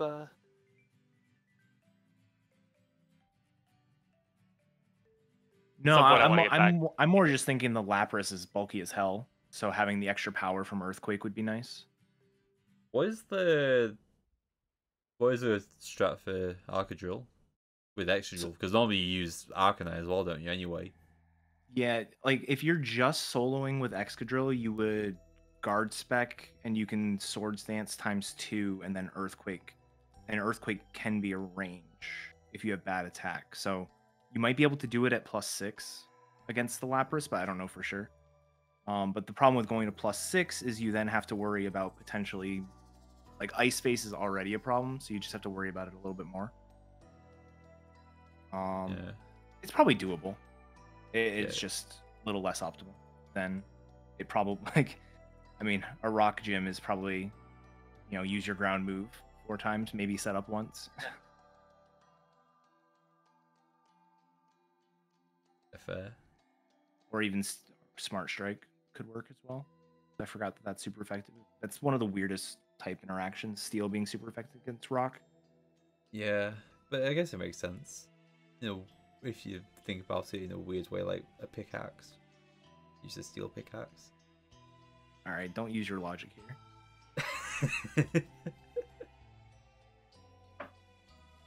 I'm sorry. I will go back to being logicless. ESP category extensions aspect with all key items 32246. Poke Hero with Stadium category extensions. BBB with Battle Revolution category extensions. 80%. Oh, that's just a Japanese run of 80% round one. 80% round one. Cool. And then last but not least, Ryuken with the world record for Purified Lugia in XD. 6:15:20. And that is a leaderboard roundup. This has been a long podcast. It was a very late starting podcast as well. But I'm glad the people have stuck around. And yeah, so the next podcast, in theory, will be on the 6th of May. It may change depending on the Fire Red Leaf Green tournament. There'll be a lot less races at that time, but it's still being a Saturday. That is typically a pretty easy time to schedule a race, so we will see. But in the meantime, podcast hosts, thank you all for joining once again at a different time to normal.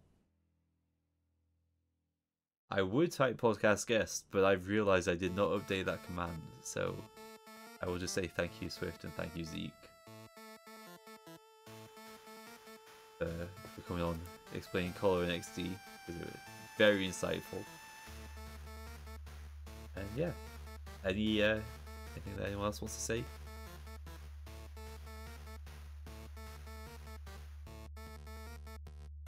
Nope. Thank you to our guests again, and thanks everyone for tuning in. Oh, watch the Fire Red Leaf Green race tomorrow. Yes, it's on this channel. Yeah, right here on PSR TV. Yep. Oh, and follow Pokemon Speedruns TV 2 as well, because there will be races on that sometimes as well. Yes, there'll be a race there on Saturday. So yeah. I'm commentating that one. Catch me there. Tune in only to listen to Tucker. Yep, that's it. No other reason. Watch in audio only. If the other commentator starts talking, mute the tab. Goodbye, everyone. Take care.